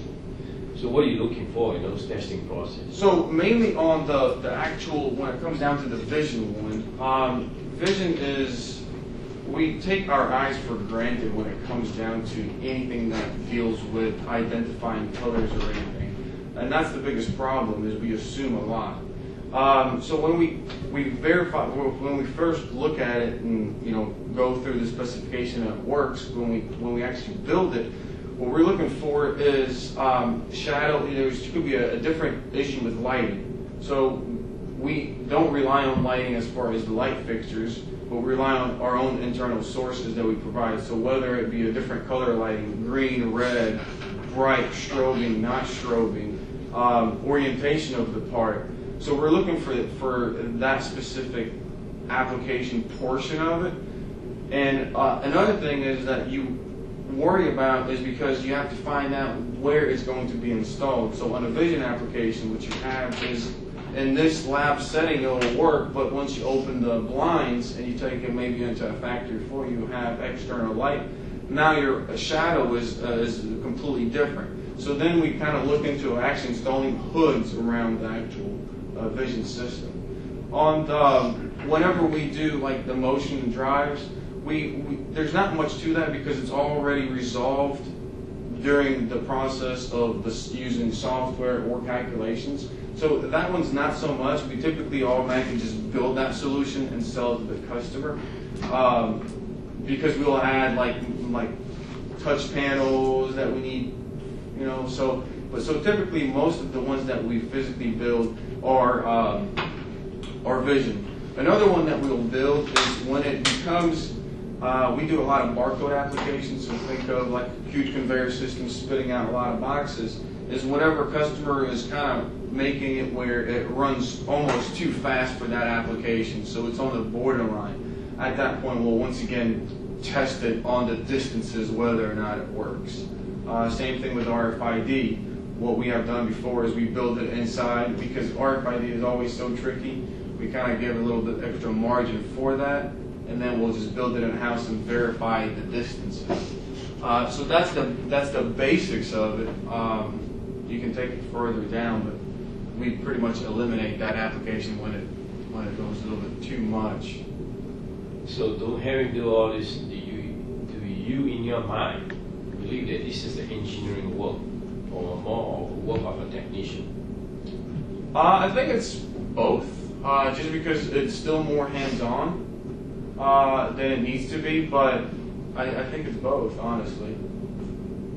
And the reason I say that is also whenever I worked at Bridgestone, you know, when you ask the whole work of a technician, when I worked there, we did, obviously I worked under the engineer and the main engineer that was for the plant, and he knew everything. And when it came down to certain things, we always wanted to get a little bit hands-on to understand a little bit more, and that was an issue. Is he always said, another engineer said, engineers don't do that, they don't get really dirty. Which that was, I don't think that was accurate. I think you still need to have some sort of understanding. And the reason why I say that is not only because we're also working with a lot of maintenance. So you have to kind of have the same lingo. You're not talking to the same people. That with my job, I don't only talk to engineers that when we specify this project, but business partners, customer service, and then maintenance. So you kind of have to have a little bit of everything when it comes down to that, even on the technician side, I think. Are you involved when are you involved in programming? So you're using control panels and doing logic programming or what? Not as much. Andy, my supervisor, he's the one that mainly does that. But I do a little bit of basic programming. I mean, when it comes down to certain, you know, we have like PLC line, but ours is more of like remote I/O. So that means that the PLC logic is typically done on the other end. We just kind of like tether into it a little bit. So there's not much programming to be done. And then not only that, with like barcodes, you can do certain settings, but it's not like programming that you would think like, you know, with Java or anything. That's typically what would have to be done would be through Andy because he's Microsoft certified. Thank you. Thank you. Okay. Anybody, any other questions? Adam, I think, just so you know kind of where the board's coming on a couple of these things, is that when we reviewed your application, I was just refreshing myself with it, you had 4 of your 5 references kind of came across as friends. Is there anybody else that you've worked under the direct supervision of, besides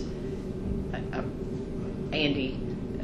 Andy's license lapsed. I guess you said that, which doesn't discredit him and what he says, but he was the one who was kind of the one person who had at least been a PE and vouched for you, and everybody else kind of came across as, one of them said, we're friends through our wives, kind of a thing. Yeah, so there's actually two that worked within the company, and that was Craig Maurer or John Maurer that's underneath there. Mm-hmm. Initially, that's who I worked under. Okay. He was the active PE, and I was under the impression it was a lot longer until we started digging through our emails, and that's when I emailed Wanda, and I said, "Oh gosh, he's been active for only 2 months." Right. And then went inactive. Right. He went inactive, and he worked for the company with me for a lot longer at that point. Mm-hmm. So it was Andy and Craig or John. But the other two are my friend. Other ones are from my friends. The other, I honestly, I will tell you the truth. I have asked my Bridgestone Firestone plant engineer, and he said it was just too long because it was in college. Too far back. Too far back. Too far in the back. Yeah, in the and history. he felt like that was not adequate for what I was going for. Yeah. Which I totally understand because, I mean, it was 10 years ago. Right. And it kind of says you had to have a PE after you graduated. So I wasn't sure about that. What's your title? Do you have a business card? What's your title? Yeah, it's application engineer. Applications engineer. Mm-hmm. Okay. I do have a business card if you would like. No, I'm just curious. It is, yeah, we are. So in your industry, that's a title. We're just struggling because, we just don't do what you do. Yeah. We're trying to understand in the arena in which you operate that is indeed, problem solving, defining the problem, applying engineering principles, all the stuff that will make you a really good engineer. And we're just trying to see that. And so all these different perspectives that you give us help us to have a little bit more understanding and perceive the credibility of the work you've been doing. Right. Because that's what we're really kind of hung up on is the work. Of course, yeah. So. Yeah, I think that's an issue is just, being in industrial automation, you won't see a lot of engineers there. A lot of them become, as you would say, technicians and convert to, different terms of engineers, as that term is, used everywhere nowadays. You go to a plant and everybody becomes an engineer one way or another. So with being on that end, it's different. We're not the company that deals with the multi-billion-dollar integration projects where they will take a whole project, build it for 6 months, assemble a whole conveyor system inside the factory, inside their house, disassemble it, and then sell it. We don't do that. Yeah. We actually work with them. We don't want to compete with them because they would just destroy us because they're just so big. But they won't take projects that are hundreds of thousands of dollars because it's too small for them. But for us, it's adequate enough. Good money, right? So because there's so many projects, and that's how we started. We would just sell hardware, and then it became where, especially with 2009, is whenever we noticed where it was so understaffed that nobody could do those small jobs that we are doing. That's why. So that's why I don't think you won't see as much as far as from an industrial what we do as far as PEs, because I don't think there's many in there because they go someplace else, or they don't really go for that. They don't really see themselves going for PE because a lot of them are overworked. I've been and worked in a factory. Yeah. It just becomes where you're either thinking of a process in order to upgrade the project, but 90% of the time is you trying to fix a problem because you never upgraded it. Patching. Right. So that's what we're trying to do is eliminate that where, hey, Mr. Customer, the stuff that you're dealing with is 15 years old. Have you considered this? Sure, let me talk to my business partner. That never goes through. Yeah. Thank you. That's a good explanation. Anybody else? Well, Adam, we appreciate you being here. I think we'll need to discuss and go through it, but appreciate you being here, and I think we have what we need. Do you have any to questions do. for us? Yeah. I do not know. Okay. Great. Thank you for having me, though. Thank you. Thank you. I don't know if I printed 5 copies. I didn't know how many to print of the explanation. I guess you had and then resume. Yeah. Well, I don't think we have a resume. Do we have I printed it out. Just give Yeah, it. I have only 5 copies. Yeah, that'd be great. Yeah. Yeah. Because that will show you with Bridgestone, not only did I do the PLC work, but also the arc flash studies.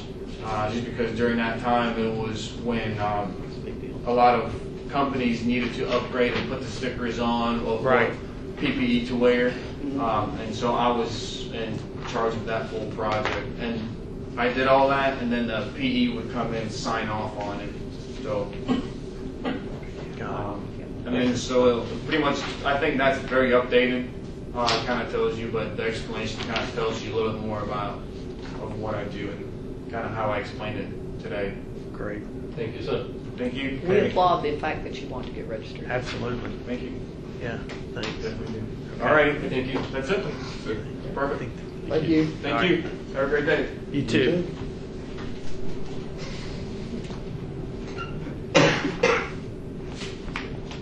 Mr. Chairman, Okay. first of all, I admire he wanting to get PE. This is the exactly industry that we struggle with. When all the manufacturing comes in, people who work for Boeing to build airplanes, they're not certified, they're not PE, but yet they're building an Yeah, airplane sure. that carries me all the way to Singapore and come back, Yeah. But I think for him, it's just a very small company. There's a group there in Memphis called the Industrial Automation Control Group, IAC. They struggle with things, having good people to work. The fact that he wants to take his company next level is good. Well, I understand that he doesn't really do the nitty-gritty about Ohm's law and all the things that he does. But again, he's more of a system integrator. I call him a system integrator. It means he puts the parts together. You kind of like buying a computer, you buy the motherboard, you buy the power supply, and you put them together, you test it out. If things don't work out, you gotta figure it out. So he got a good problem-solving skill in my mind, I think. My impression was it makes me think of the structural engineer who worked in the same office suite as us used to call us catalog engineers. Because Go to the catalog. That's right. That's all he Go saw to us the catalog. doing is going to the catalog and picking the right product and Like the putting it on there. substation engineer. the good Well, problem. not so different than what he's doing. And so I think, what he's doing, I mean, we don't design the chiller and we don't design the controller that controls the chiller. We put it together in a system that works to solve the problem, and I think that's what he's doing. Yeah, So he's I think in his world, he's doing what we do, is the way it hit me. I like his response when I said, "Do you think this is considered more engineering work than technician?" He said, "Well, we should still both." Yeah. So, do you need a motion from me? I guess we can do some more discussion. So that's all Greek to me. He's a civil engineer. Yeah. And Robert. Well, I was around a lot of that when I was at Siemens, and it always comes back to me when I look at those industrial application type things. Are they solving problems? Yeah. Do you have a set of data? Are you using that to solve a problem? And I agree with you when there's the calculation part that's weak, and I would disagree just a little bit with you. You go, when you do it, you're going in and saying, okay, I've got this particular load, I've got this, this airflow I've got to do, and you are kind of using, we do the same thing with pump stations, but we're still calculating. But we're doing ahead. calculations. We're doing some calculations. That's the only part of it that I think is weak. I think he solves the problem, and I think he puts things together, which again, I think a really good engineer does, is you put together a system. Even a roadway's got a system. You got to have guardrail and pavement, right, and lights and all that stuff. But the part that I think he is a little weak on is I think there's probably too much. I think this will work. Let's go see what happens. Instead of a little bit more of and maybe there's not a good methodology. Maybe right. you say, A plus B really doesn't equal C because A and B together just like he was talking about. Sometimes There's it a doesn't shadow. work. Or He said something. that. Sometimes it doesn't work. Yeah, and so there's almost that experimentation stuff that. Now the good news is they're building stuff on a smaller scale. That experimentation stuff is probably not catastrophic. Because they can test it before they actually put it out on the street. Whereas if I'm designing a roadway and I've got the wrong degree of curve, the first test I get is when the motorist goes off the road, right? And because I didn't put the right curve in there or something. Right. So, Whoopsie. well, but I mean, that's why we got more standards and stuff like that that are Correct. bigger projects. Yeah, he doesn't have the standards. He doesn't have the because standards. we have. He has to code the safety standard, which I was pleased with. Yeah, That's why I asked I him. I was too. I like that too. So I think I'm okay with it.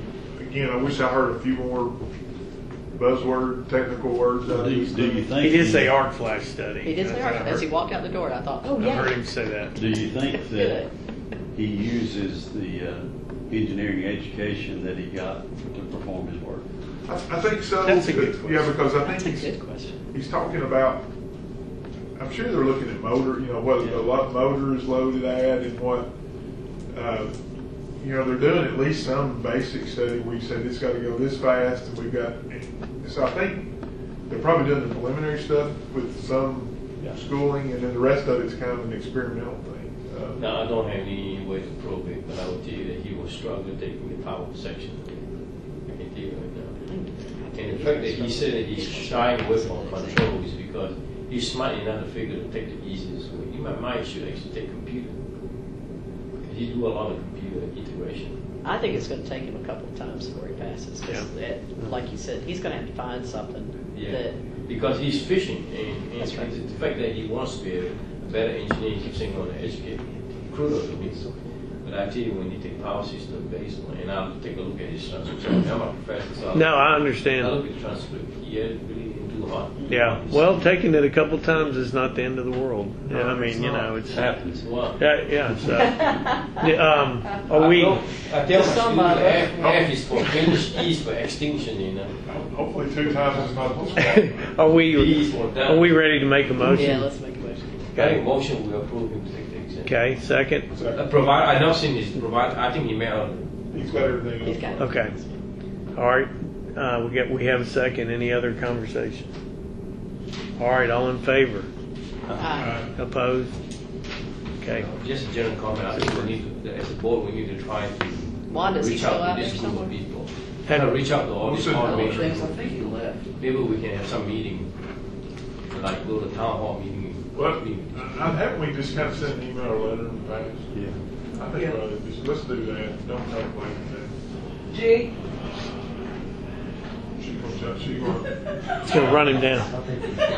He's gone, and Parking lot. I guarantee if you send me.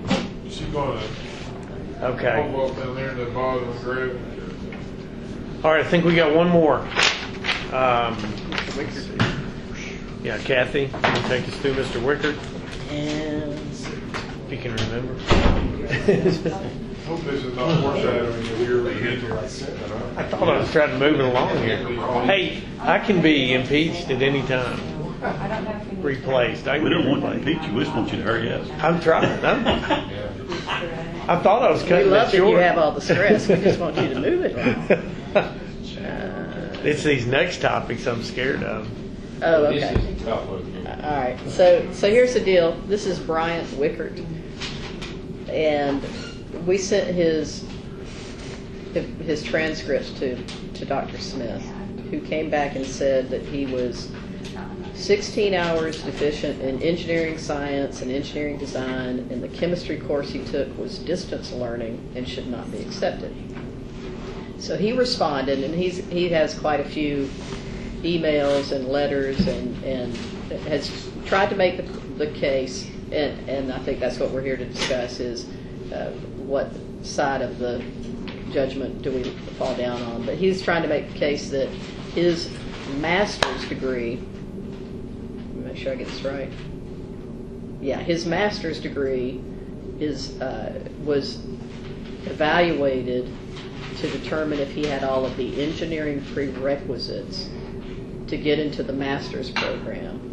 And they found, the master's program that he attended, found that he had appropriately completed all of the engineering classes that he needed as an undergrad in order to be a part of this master's program. If you turn to page 185 on the engineering applications handout, this is where Dr. Smith put his breakdown. So under 32 college semester credit hours of math and science, he says 2 hours deficient plus no chemistry. The chemistry was completed via distance learning, which is not acceptable under board policy. Is that correct, that distance learning is not allowed? I was not aware of that. And I did see in a letter from It said it was Mr. Wiggard where he said he did not It's see exactly it. the same. He didn't see it in the rules. I wouldn't make exception to it. Is distance learning not allowed? Which rule It'd be .10, I guess. Yeah, The engineer rule. I don't understand why it wouldn't be allowed to be No, honest. I don't either. Yeah, I don't Now- There's a lot of engineering degrees that do distance learning, so I don't understand why that would not be. Now, It's there- not there- specifically mentioned as it not being allowed in our rules. There was a provision at one time that if the degree was entirely online, 100% online, that it wasn't deemed acceptable. But we struck that because ABET does accredit 100% online programs now. Right. There's not very many, Right. but there's a handful. But they're out there, sure. So So maybe that's- that's what where that confusion is So coming we do from. need to make Dr. Smith aware of the fact that that's not necessarily true. Yeah. Because he wrote it right here. It says chemistry was completed via distance learning, which is not acceptable under board policy. So we need to make sure that he understands that that's not true, that he can't accept that in the future. And then general education was fine. And then 48 college semester credit hours, engineering science and engineering design. Undergraduate was 0 and graduate was 32 hours. So he finds him to be 16 hours deficient on the credit hours for engineering science and engineering design.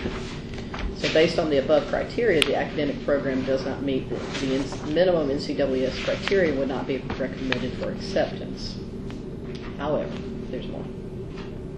So if you turn to the next page, and you have a letter from University of Illinois Champaign, which is pretty darn good engineering school, I think. That's what I've always heard. And so they go on to say, this is from a professor of engineering at that school, please allow me to introduce myself. Our engineering students are required to complete this and equivalent to that. And for architecture students who apply to our joint master's program, we accept the above 2 architecture courses. Now, one of Dr. Smith's comments is that an engineering degree is required to be taught by an engineering professor, and that these degrees were architectural courses taught by architectural professors, and that's why he disallowed them. Mm-hmm. However, University of Illinois is saying, no, from our perspective, they are the same. Prerequisite courses in 2 of our architecture courses are similar in content to courses for engineering students in statics, dynamics, and mechanics of materials, which are the ones that he's missing. And at the graduate level, similar engineering courses, et cetera, et cetera. I'm not reading it to you. But their position is he met their requirements for undergrad education before they would allow him to take the master's program, and then went on to pass the engineering master's program, et cetera, et cetera. I went through this a little bit more detail last time when I saw it the last time, and I'm open for discussion. I have an opinion, but I think we're open for discussion on this. You want to input on what something? Yes, input. I agree with what the investigation, the review that Kathy presented. I thought was pretty concise. I can certainly accept the chemistry courses. First of all, I want to say this. In my mind, there's no question that this applicant can perform jobs that be applying for a company license in separate states. Okay? Exactly. That is not a question of me whether he can do it. The thing that I could not get over is how do we overcome 16 hours of deficiency? And the board, the committee has always been very consistent in making people back to take courses. Yeah. So in my goodness of my heart, which I have some goodness to Robert, okay? he can go ahead and maybe take 4 additional basic sciences courses. So let him take a distant learning and then fulfill it.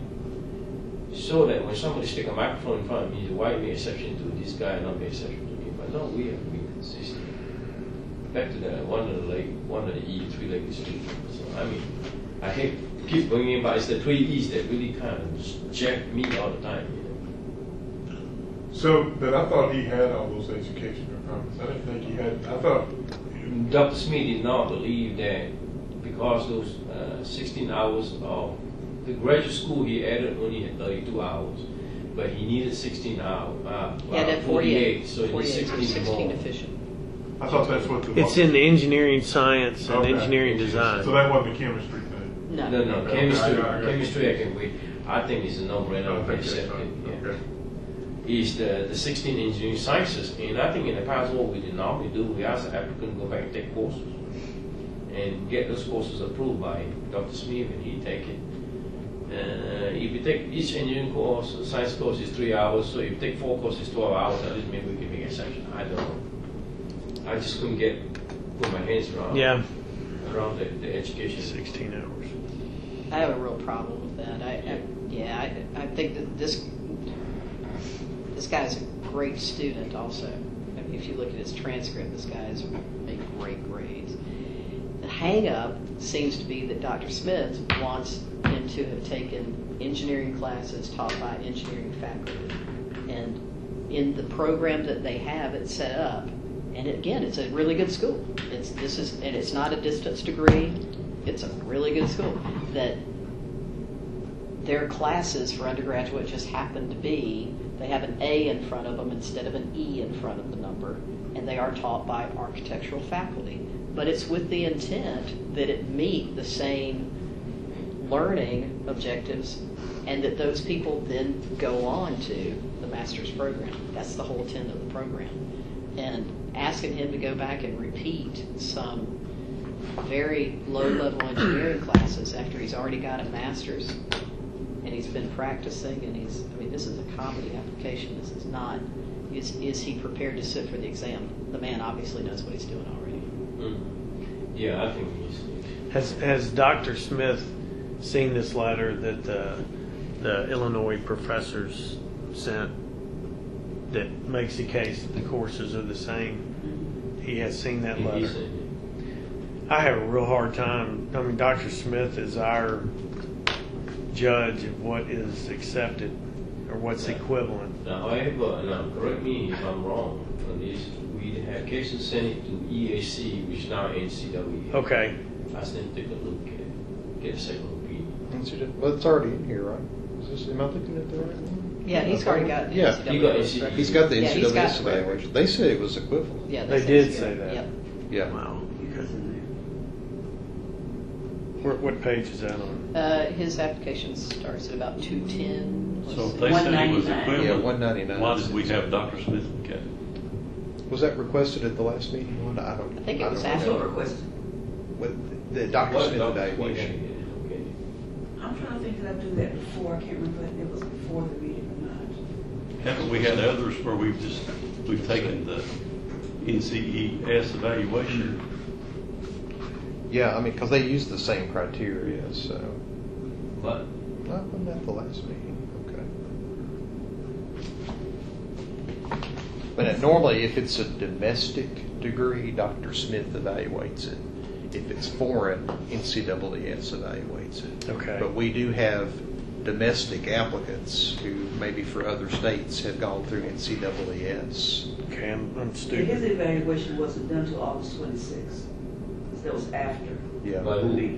By Dr. Smith? Yeah, Okay. If you go, that was after. the Where, meeting. where does under it? engineer applications, page 199.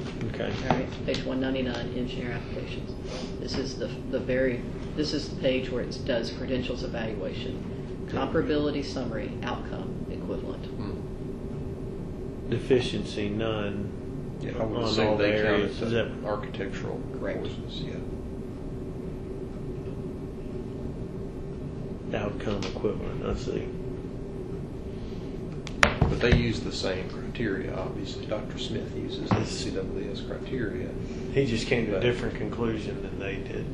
That's correct. So the classes that he's deficient on are engineering sciences classes, right? They're a structures classes that were taught by an architectural professor instead of an engineer. So, I mean, again, I just can't get over this. I mean, I would make a motion to approve him because he has been approved by NCAAS, which I thought that was right. But when I start looking over here, he's looking at composite materials. He's doing studies on different type of concrete reinforcement. You start looking at his experience The beds in on mind. 70-story buildings. And I look at that and I go, and he's doing it with seismic and wind loads. He's not doing it he's doing it in China and Florida, different places that have those kind of code requirements. And I'm looking at it going, what's going back to school and taking The statics class? or taking a mechanics materials class or something like that going to do for him?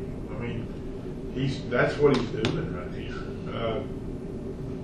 I mean, clarifying locations of beam, columns, braces, and project locations of slab edges. I mean, if you're getting down to slab edges, to me, where are you going to get that in a college class?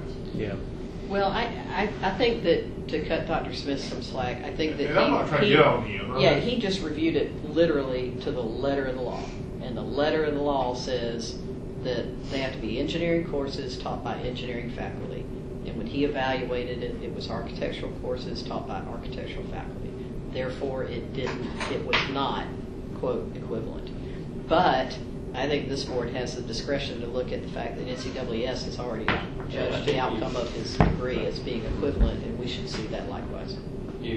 Dr. Smith said he also said that it is only my recommendation. It's only his recommendation. Always Okay. make That's right. exception to the rule. But back to what we talked about. I put what my notes is. We just need to be able to put my hands around his education. If someone want to tell me that the NCAAS is the equivalent, okay. He took Cal 1 and Cal 2 and Cal 3. I barely passed Cal 3. Man, I think it's good. Yeah. You believe I barely passed my Cal 3? Did you really? Yeah. Barely make it. I'm lying. I'm going to lie to you once in a while. So I think that in my mind, once somebody says, why do you approach this guy and this guy comes out? So, well, guess what? We got the criteria. I got something to base my decision on. I mean, you got an NCAA thing. Right. Plus, you got an experience record that you don't have on some other people, I think. Right. We ready to make a motion? I make a motion we approve. Second? Any more discussion? All in favor?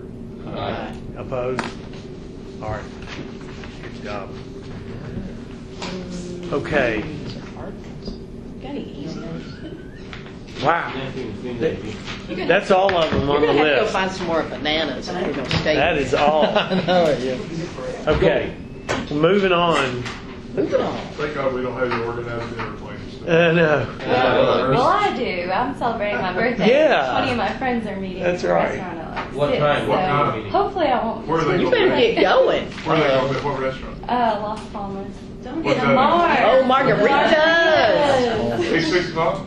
What? At 6 o'clock? Well, I probably won't be there till like She needs 6:30, but they're going to be there. Oh my gosh. We need to hurry. We need to hurry. hurry. No, you don't. Oh. You don't need to hurry. No, because the thing is, and I think with the chairman, we can actually meet first thing in the morning too. No, unless you announce it. Yeah, we can. It's just around the corner. You know, I'm a rookie at this, so it's whatever. No, we can get through some of this pretty It's quick. all let's Ricky's get there. fault. I just didn't want to show up after the I mean, party. some of the things we can, I'm if we fine need with more that. discussion, the meeting can always. That's my put role. it Before the next meeting. Yes, sir. Okay, are we on potential law, rule, and policy changes? Well, Yeah. Can I make a quick motion? Absolutely. Let's get this observers for ABET thing out of the way. Okay. If you want to do your report for NCAAS, because that may lead us into some of the rule changes. Okay, that's a great idea. So we get through more of these things. Yeah, go ahead and do the observer thing. We should be able to knock this out pretty quick. Okay, so for MTSU is this week. I don't think there's any way we can send anybody to that one. Unions is October 22nd through the 24th, and Ricky Bursite indicated he might could attend that one. I mean, I can if any, Perfect. No one else was clamoring for it. Nobody. Order Finally, raise all on this right. housing. Is that me? That's good. All right. So you're a union, and for UT Knoxville, it's October 29th through the 31st. You gonna go? And Who is that? Go. Who would you say? UT Knoxville. UT Knoxville. Yeah. Well, And I'm on the civil engineering department. Oh, okay. Can't go. You Phil can't go. needs to Oh, well, Philip, with his term being expired, might not be the best Still on idea. board. I Right. don't know what the lawyer's saying. But Well, but no one's appointed to fill his slot Yeah. technically yet. Are you still on the board? might be, it might be advisable to send someone else. And what, I mean, again, Up to you. this is an observer role, you're not taking an active, it's not, Right. you know, they may ask you a question or two, I think it's, let's let, I mean, Phil wants to go, knock it out. Let him. I'm gone the entire month of I wanna October, go I see don't my want to do son. anything. But I mean, you're Okay, in, because it would be until we have somebody officially placed, right? Sure. If for some reason he gets replaced before this comes up, we could rediscuss. Yeah. Or I don't know And I've got a if the question. school would even I've care got- at that point. They might Yeah. not. I've got a question about that because, I mean, I've received a letter and a certificate that says, it's my appointment is immediate or whatever as the West Tennessee board member. But I figured you guys should know, be told it shouldn't be like me. so he doesn't know. That's why I called him. I said, They don't. They don't tell you, Yeah, they don't. so I have to tell you. I mean, they do eventually, but it's Yeah. not simultaneous with when you're But employed.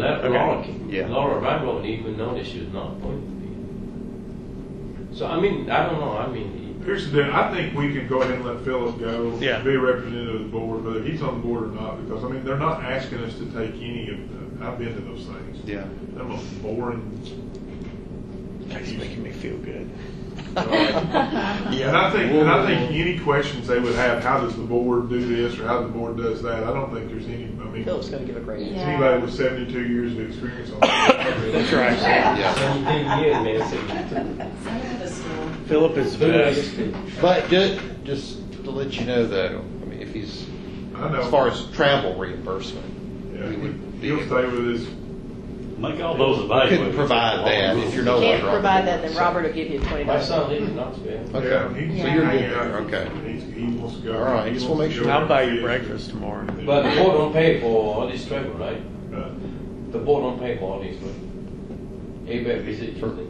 Well, I mean, we have done reimbursement in the past, like for mileage expenses and stuff, so, Okay. yeah, we have. So You're just gonna lose some gas money. if you're on the board. I go. Is that okay with you? But you may be. What's the date on that, John? Oh, for Union? Yeah, It's, no, for Knoxville. UT Knoxville, October 29th through the But 31st. so since Ricky, Halloween. so that Ricky's not associate member, have they appointed associate member yet? Oh, no. So technically Not that I speaking, know this will be of. my last meeting, correct? Not that I know of. Go ahead, tell me yes, it's my last meeting. Well, yeah, if he's been appointed to your position. But you may be the associate member. Could be, but I haven't got no notice. No, Yeah, no. I haven't heard. I've been home, So, I've been here all this week. God knows about this weekend. You found out. But I still think you ought to go. I'll go. You go. Casey, I'm boring, car. Yeah. So, okay. Casey like my three-legged stool. So I will notify the team chairs, and then they will contact you. Okay. About About union, logistics and okay. everything. Okay. Sounds good. Okay. John, I'm reading your face. If you think that's going to cost you sleepless night, just remove my name. It's okay. Seriously, I mean. No. All right, I'll go. I think whether he's, I think again, that's whether he's fine. on the board or not, what he's doing over there. Yeah. And you can easily report back to the board if there's any issues. I mean, it's, Right. you know the ins and outs, and it's not an official capacity. Now, I was afraid, one of Philip and I will speak to me after when I finish the board. All right, NCAA's annual meeting. Okay, annual meeting. Okay. That's on page 72. I mean, it's a written report, Thank you, so Nick. we don't have to go through it necessarily. Oh, like that. Y'all could just read it. But the motion to change the voting where states would have like 2 votes versus 1 per member board, that failed. So happy to report that failed. We are having a combined regional meeting in 2020. That one passed. Yay! So thank you for supporting that.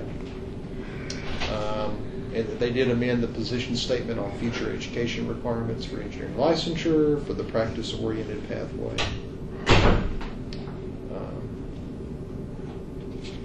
Any other comments, questions about the annual meeting? Ricky Bussard behaved himself. He did well.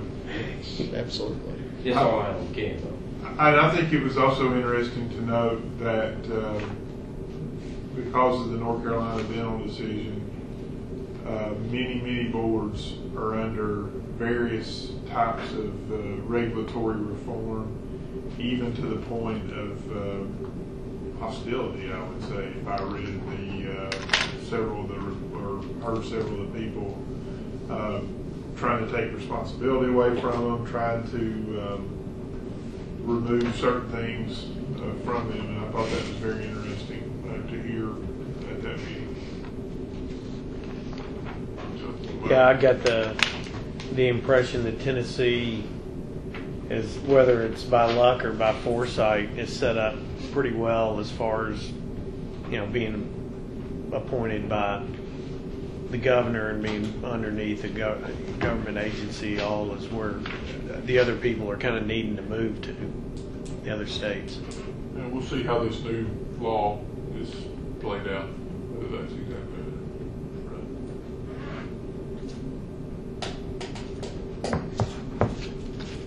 right. Okay. All right. Is that it on the okay, annual meeting report? Now we go back to potential law, rule, and policy changes. Page 6. And the first one on page 6 is adding definitions of practice. This is under the meeting materials. Definitions of practice and incidental practice to the law, which has come up before. This is not the first time this has appeared on the agenda.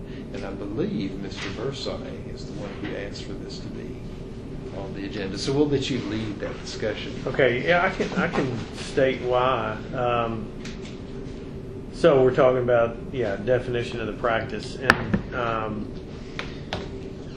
the thing that keeps coming up in the complaint cases that we review, or that I have looked at, is the architects doing engineering and engineers doing architecture, and it continues to come up. So if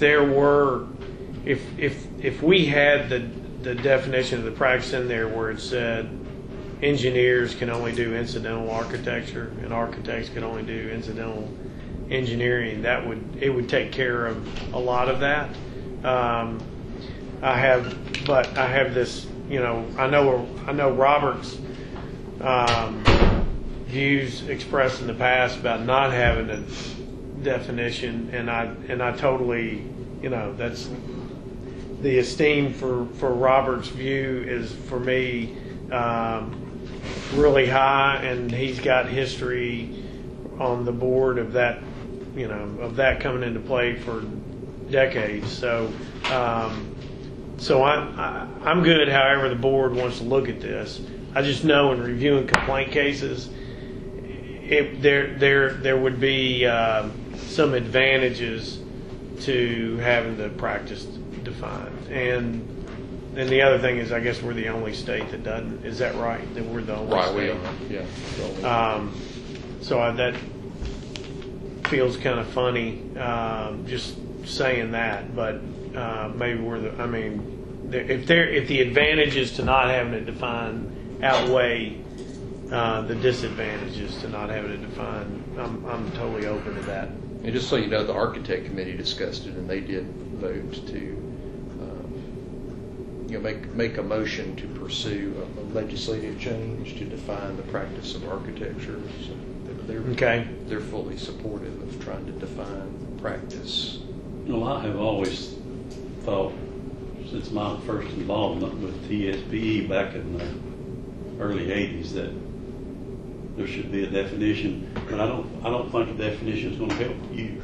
in your situation, because when you read these definitions, they're so general, I don't think it helps a bit. Where I think it helps is not with professions that this board has, that we regulate, it's the other professions, surveying, geology, that sort of try to weave their way into civil engineering.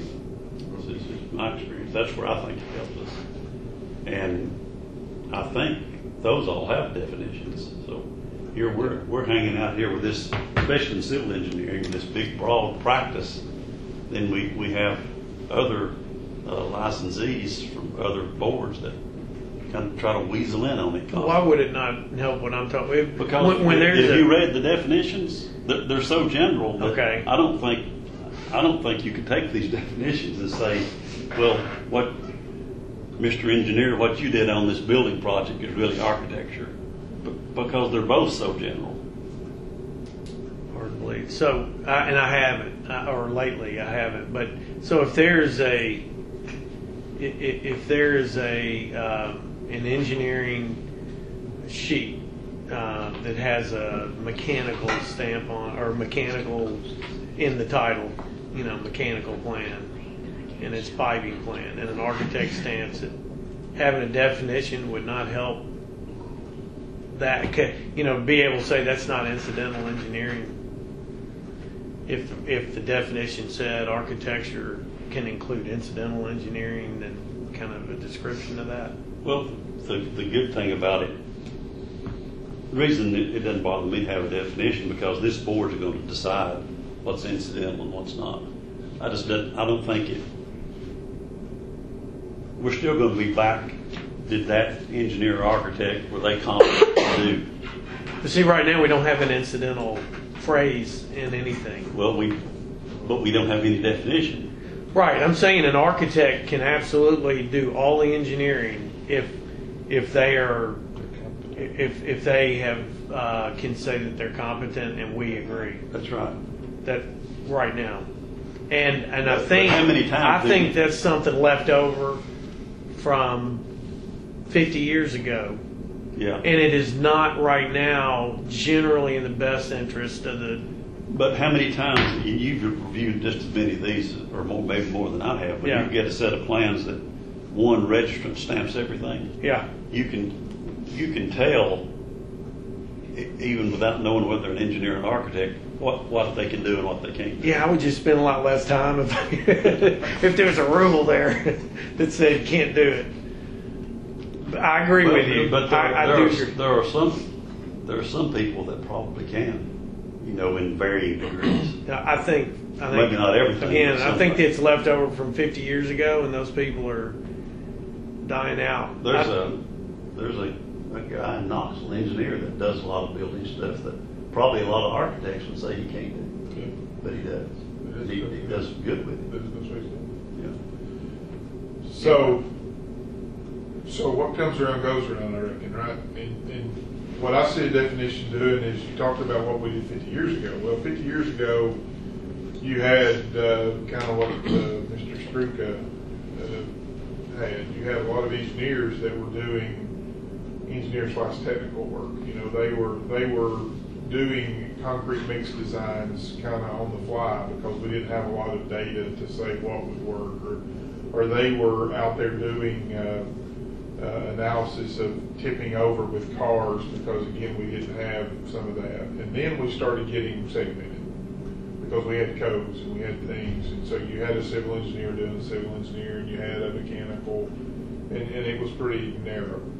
Now you got this program at MTSU called Bio something or another, or not Bio, what's it called? Mechatronics. Yeah. So we've got an electrical and mechanical thing that are together. We've got other things. And the reason this has kind of hit me a little bit more is my son's going to start looking at colleges, and he's kind of looking at something that lets him almost tailor his own degree to a certain extent. He wants a little bit of this, a little bit of this, a little bit of this, a little bit of this. And engineering is becoming that. Engineering is becoming a little bit of software, a little bit of math, a little bit of material science, a little bit of this. And that, and again, I think we're coming back to what it was 50, 70, 100 years ago, where the way that everything's progressing, the lines are so blurred within the engineering community and within other things, that to give a definition of engineering and a definition of this, I think we're going to be short-sighted going into the future. The other thing that worries me, based on what I've heard just, earlier in that meeting, so this architect in Knoxville or this engineer that's doing architectural stuff, you know what he has to say? Restraint of trade. Do what? Restraint of trade. Say that again. A restraint of trade. Okay. Right? You're limiting somebody's ability to earn a living when True. they are capable of doing that by definition. And I just don't know that we want to get ourselves in that kind of. I think we as a board have enough leeway to say you can't do it or you can do it. I think on the edges we're always going to have arguments. Don't matter incidental, non-incidental. Right. I'm just not sure that we're going to. And I really wonder how many across the nation have architects and engineers on the same board. John, do you kind of have an idea? Yeah, I mean, there's quite a few joint boards, but I don't know what the percentage is. I wouldn't know. I'd have to, maybe, yeah. I mean, I would 15. I would say that a lot of those definitions are set up because you had separate boards that were always in arguments with each other, and we have to kind of face each other in this board. So, I mean, that's my opinion. That's not gospel. It's just my opinion. No, that great point. The thing that seems doesn't really make sense to me is to go into all of this information about what people have to have in their curriculum to get an engineering degree, and we look with such scrutiny at the degree to be an engineer and to do engineering work, and then we can let an architect do engineering work in Tennessee if they say they're capable. And I mean, that just doesn't make sense to me that we could look at such scrutiny about giving somebody a PE and then somebody who doesn't have a PE can do engineering work. The other thing about restraint of trade is true. The thing that I would say is when the other 49 states have definitions of engineering, it would be hard for me to mount a strong case that we would be restraining trade as compared to the rest of the country when all the others define engineering. So I think it's just again a great topic to discuss at this meeting. Well, and I would like to bring this topic to my chief counsel as well, because it's interesting to me, because before the North Carolina dental bill came out, I remember conversations with my legal management saying that the board should really look into finding a definition that they agree on for their profession. And so now with that recent bill, maybe it's shied us away, but Okay. I'd kind of like to talk with them and get their evaluation of whether or not they think this is a good move too, so that I could bring back some advice for you guys on this topic. I think all of the concerns are very legitimate, but with all the other states having definitions, I don't think Tennessee would be singled out in a negative manner here. I think that would be a great idea to know what legal think. What direction would they really like to see this go? We can work it like we have been, and I totally respect all those reasons. You're not hurting my feelings. No, I just think that we've not had one, and it's worked fairly well. It has. Well, but I will say that I hear it from practitioners, other professionals that I work with, who it doesn't make sense. And I think if nothing else, I'm at least expressing what I think some of our registrants think, and that needs to be aired. What we wouldn't want to happen is for architects to get a definition and the engineers not have one. that would be good. They kind of go together. And I've suggested, when I was in here in the architects meeting, embedded in most of their meetings. It was pretty obvious they weren't getting anywhere without some leadership. It's on the record. And Frank, that's on the record, you heard it. But I think I think that we all need to get together and talk about that. If they're gonna have one, we're not, vice versa. We need to put a stake in the ground between the two groups, not just have one group go out and, run off into the sunset with their definition and us not do it. And then I think, Elizabeth, that's a great idea. Find out kind of what the ins and outs are, because, I don't know. Well, it would be good. It's just the next page over to take a look at the definition of architecture and the definition of engineering right under it. From NCES? Yeah. Okay. I mean, you don't have to now. But Yeah. States all over the place. Okay. it's very general. The architecture board had some language from the states that they preferred. Obviously, if we do draft a definition for this committee, we could look at some of your preferences as well. Of course, all of it does get reviewed by the different levels of legal management too for their input. So We would have 49 to look at. Yeah. yes.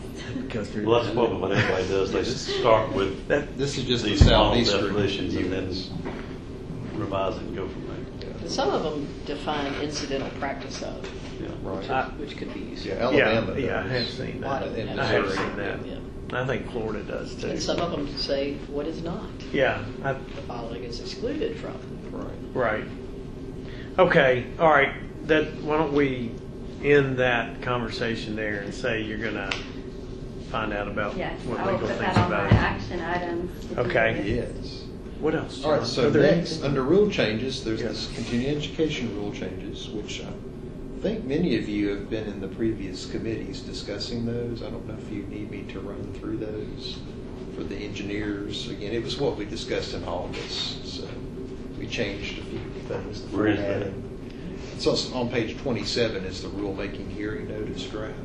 I think the big things are we're phasing out the Carryover hours. Phasing those out in 2021, right? And And we're giving engineers the option, it's an option, of obtaining hours on a calendar year basis.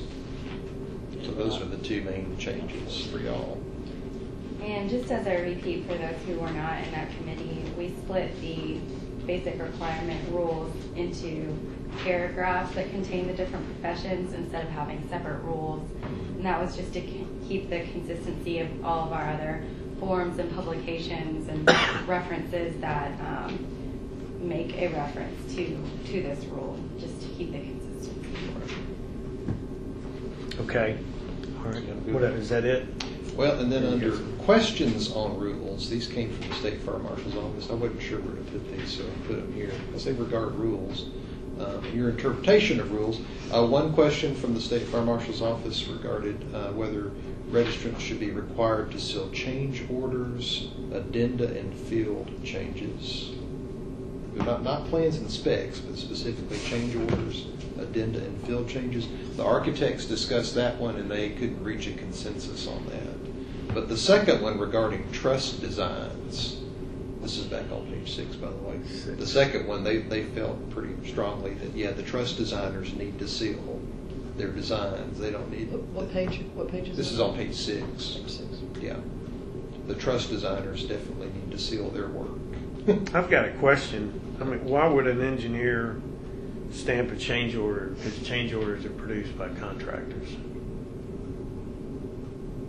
Why are you asking me? I This is a question for I y'all. wanted to chime in on that in the architect meeting and didn't. I'm going to say it's against the law for me to stamp a change order because I didn't produce the change order.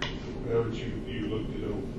Well, we well, shouldn't you have can- a rule that says all change orders need to be stamped because a change order could increase the cost for whatever reason and the design didn't change. Right. It could increase or decrease the amount of contract time that a contractor has to perform a certain thing, and that has nothing to do with the The design. change order is not a design. I mean, But that's it could be. Not But by there- definition. You could come across something in construction that required a change in the design. Sure. No, that needs. that's the engineer would stamp the Right. revision. Right. But a change order Right.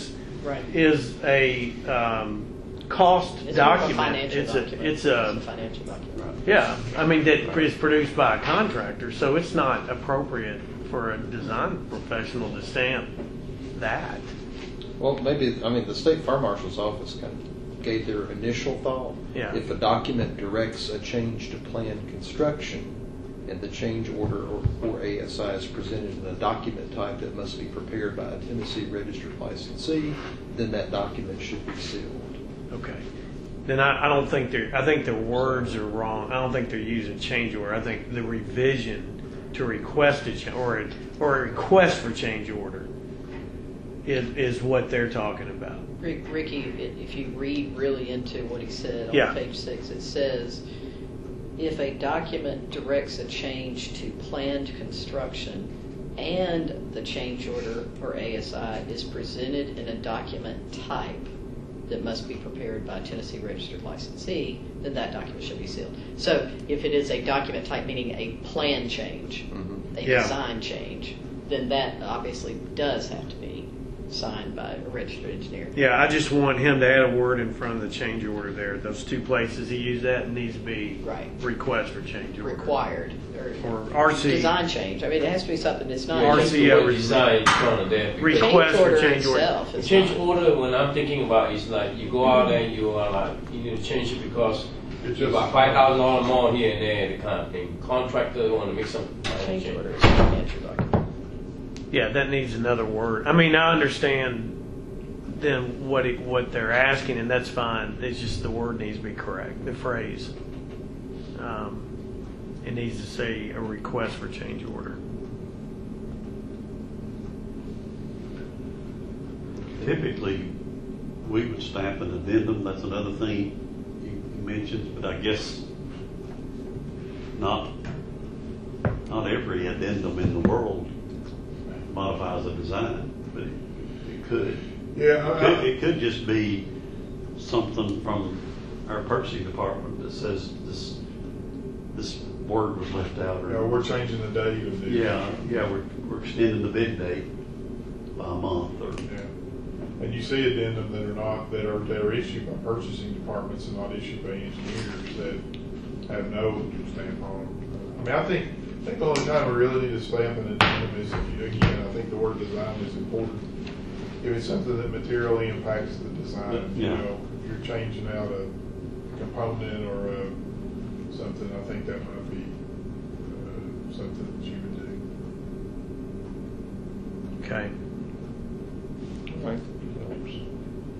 And as far as the truss designs, I'm curious. do you agree with the conclusion of the architect committee About the there truss that designer.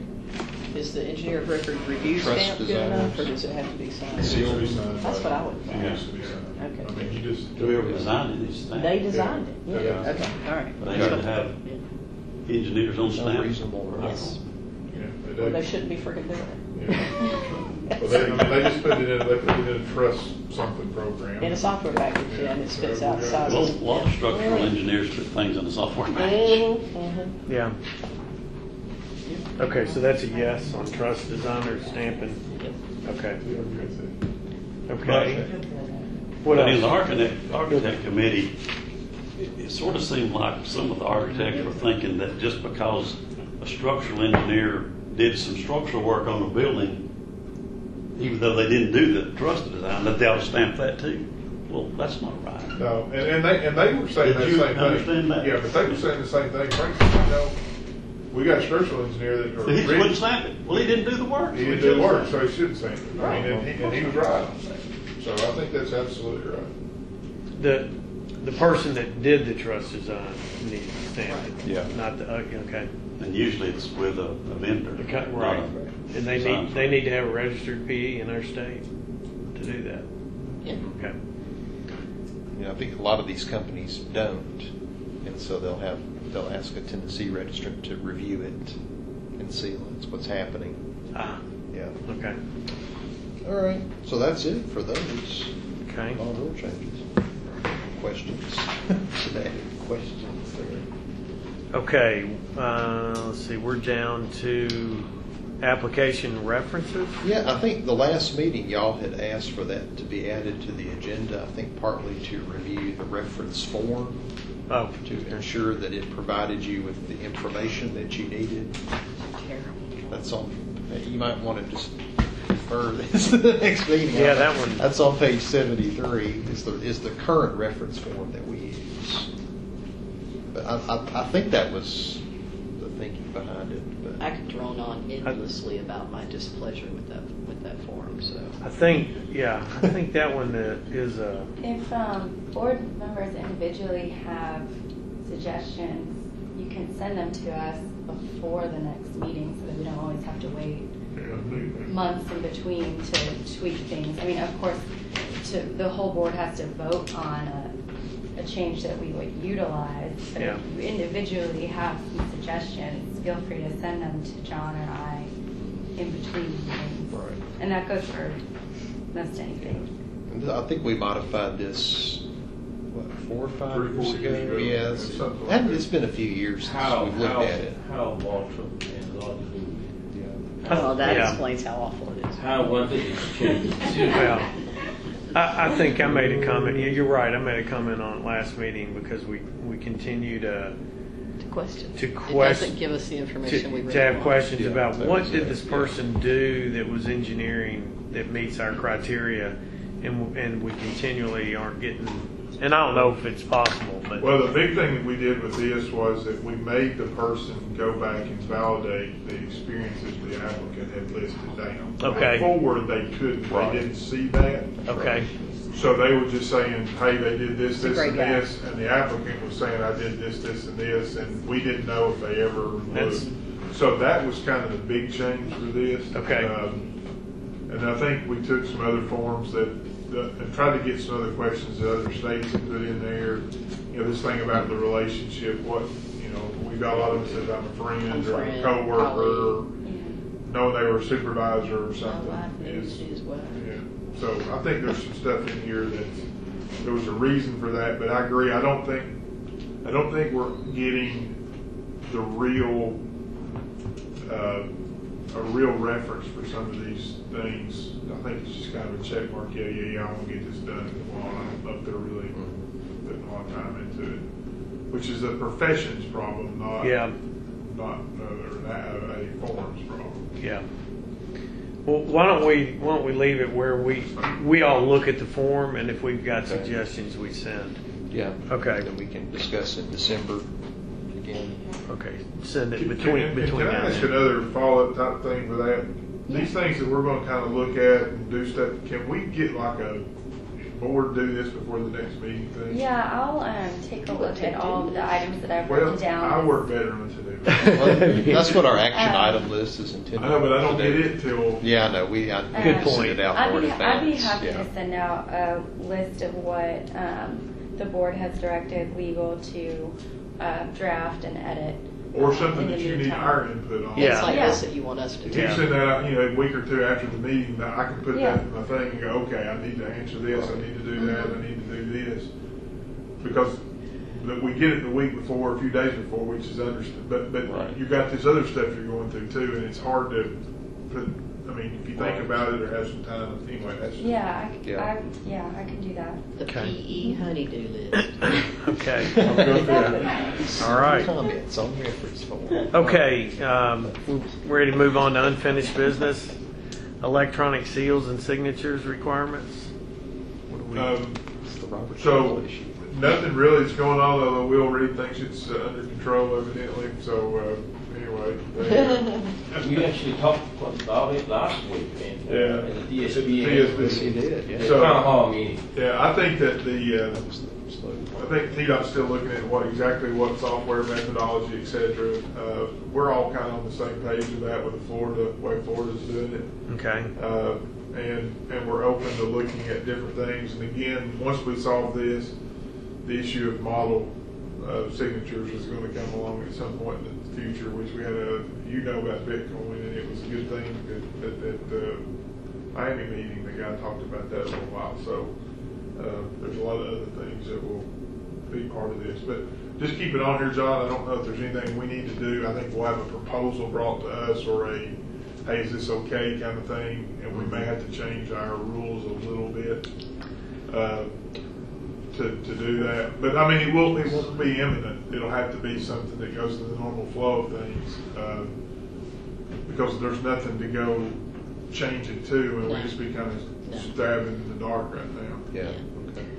And I will mention, you mentioned this, Robert, Yeah. I think this is a really good article I agree. about Put in a newsletter. it. But it really says what the difference between electronic signature and a digital signature is.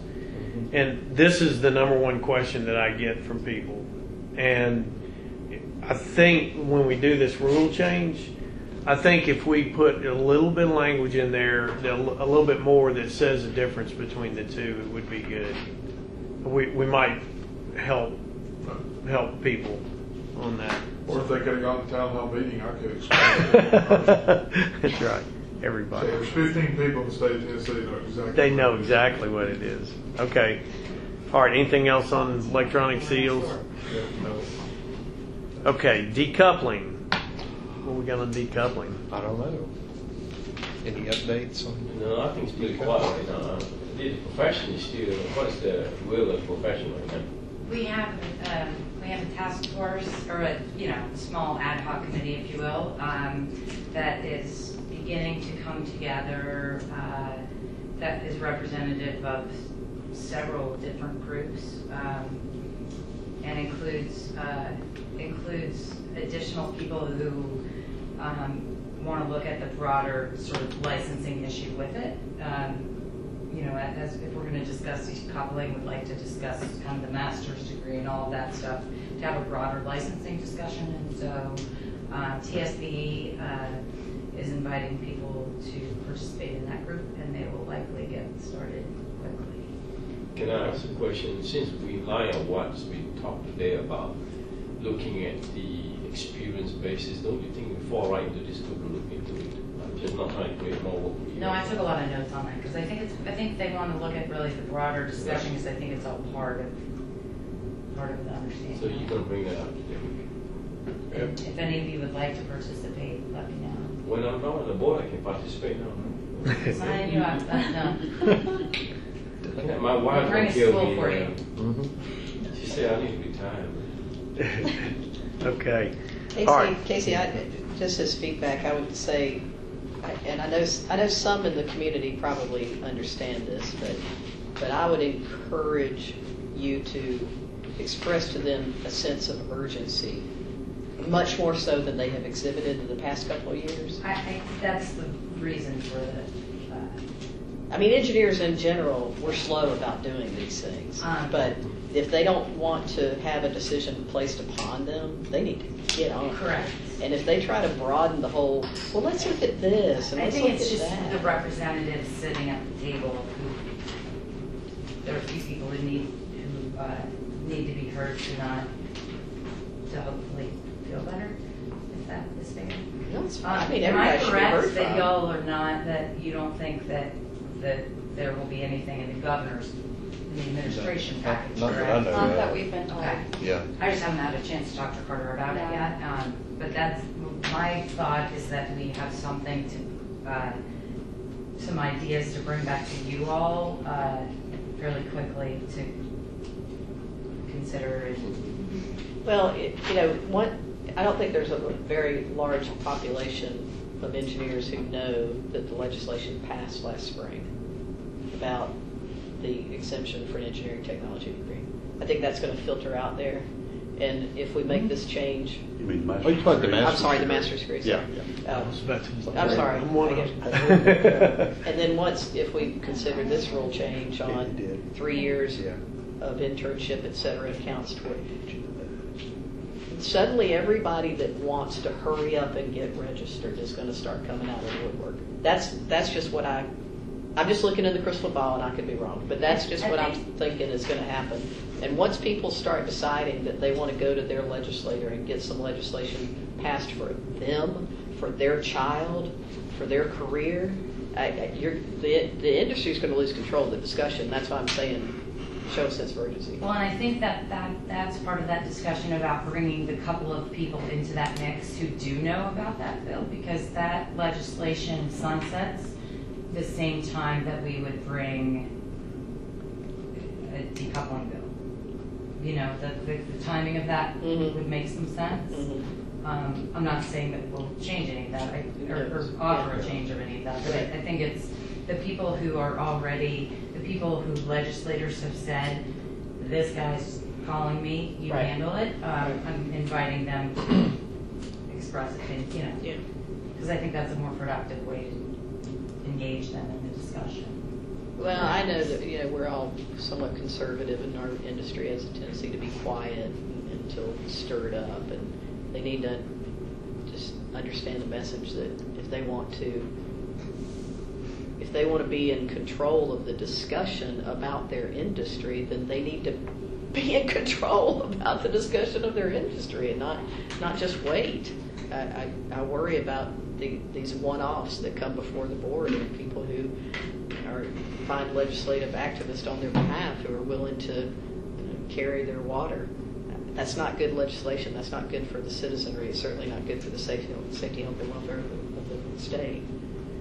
And I know I'm preaching to the choir, but I just feel a need to preach a little, because I just want the industry groups that should be representing their constituency need to wake up a little and have a little more sense of urgency on this topic. I think ASCE is awake. They just can't decide what they want to do. Well, I'm sure that's true. I mean, yeah, we keep bashing it around, and it just cannot come to a consensus. Engineers. When Chris, what I told them, were you in the meeting? I talked to them. I didn't hear. I don't think what you want to say. Well, I mean, I just told them. I said two things. I said, first of all, you're not going to do a cost-benefit analysis on this and get it. Okay? You're just not. You're not going to look at it and say, here are the good things, here are the bad things. I said, because they're equal. I mean, you can make a point, counterpoint for every good and bad and all that stuff. So I said, I don't think you're going to see that. And I said, so you have to, to Kathy's point, you have to almost look at this from I don't know that it's going to, let's put together what would be a better solution, because it's not. It gets something forced upon us that becomes more problematic than anything that we want to deal with. And I told them that too. I said, a lot of this thing is determined at a legislative level that harms us. And I said, understand, the board's not going to do a daggone thing. That's right. We are, I mean, for a lot of different reasons, we don't put forth a lot of legislation.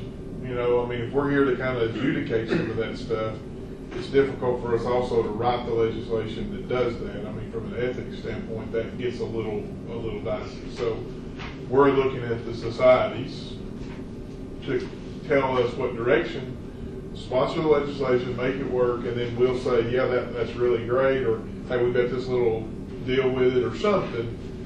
But she's exactly right.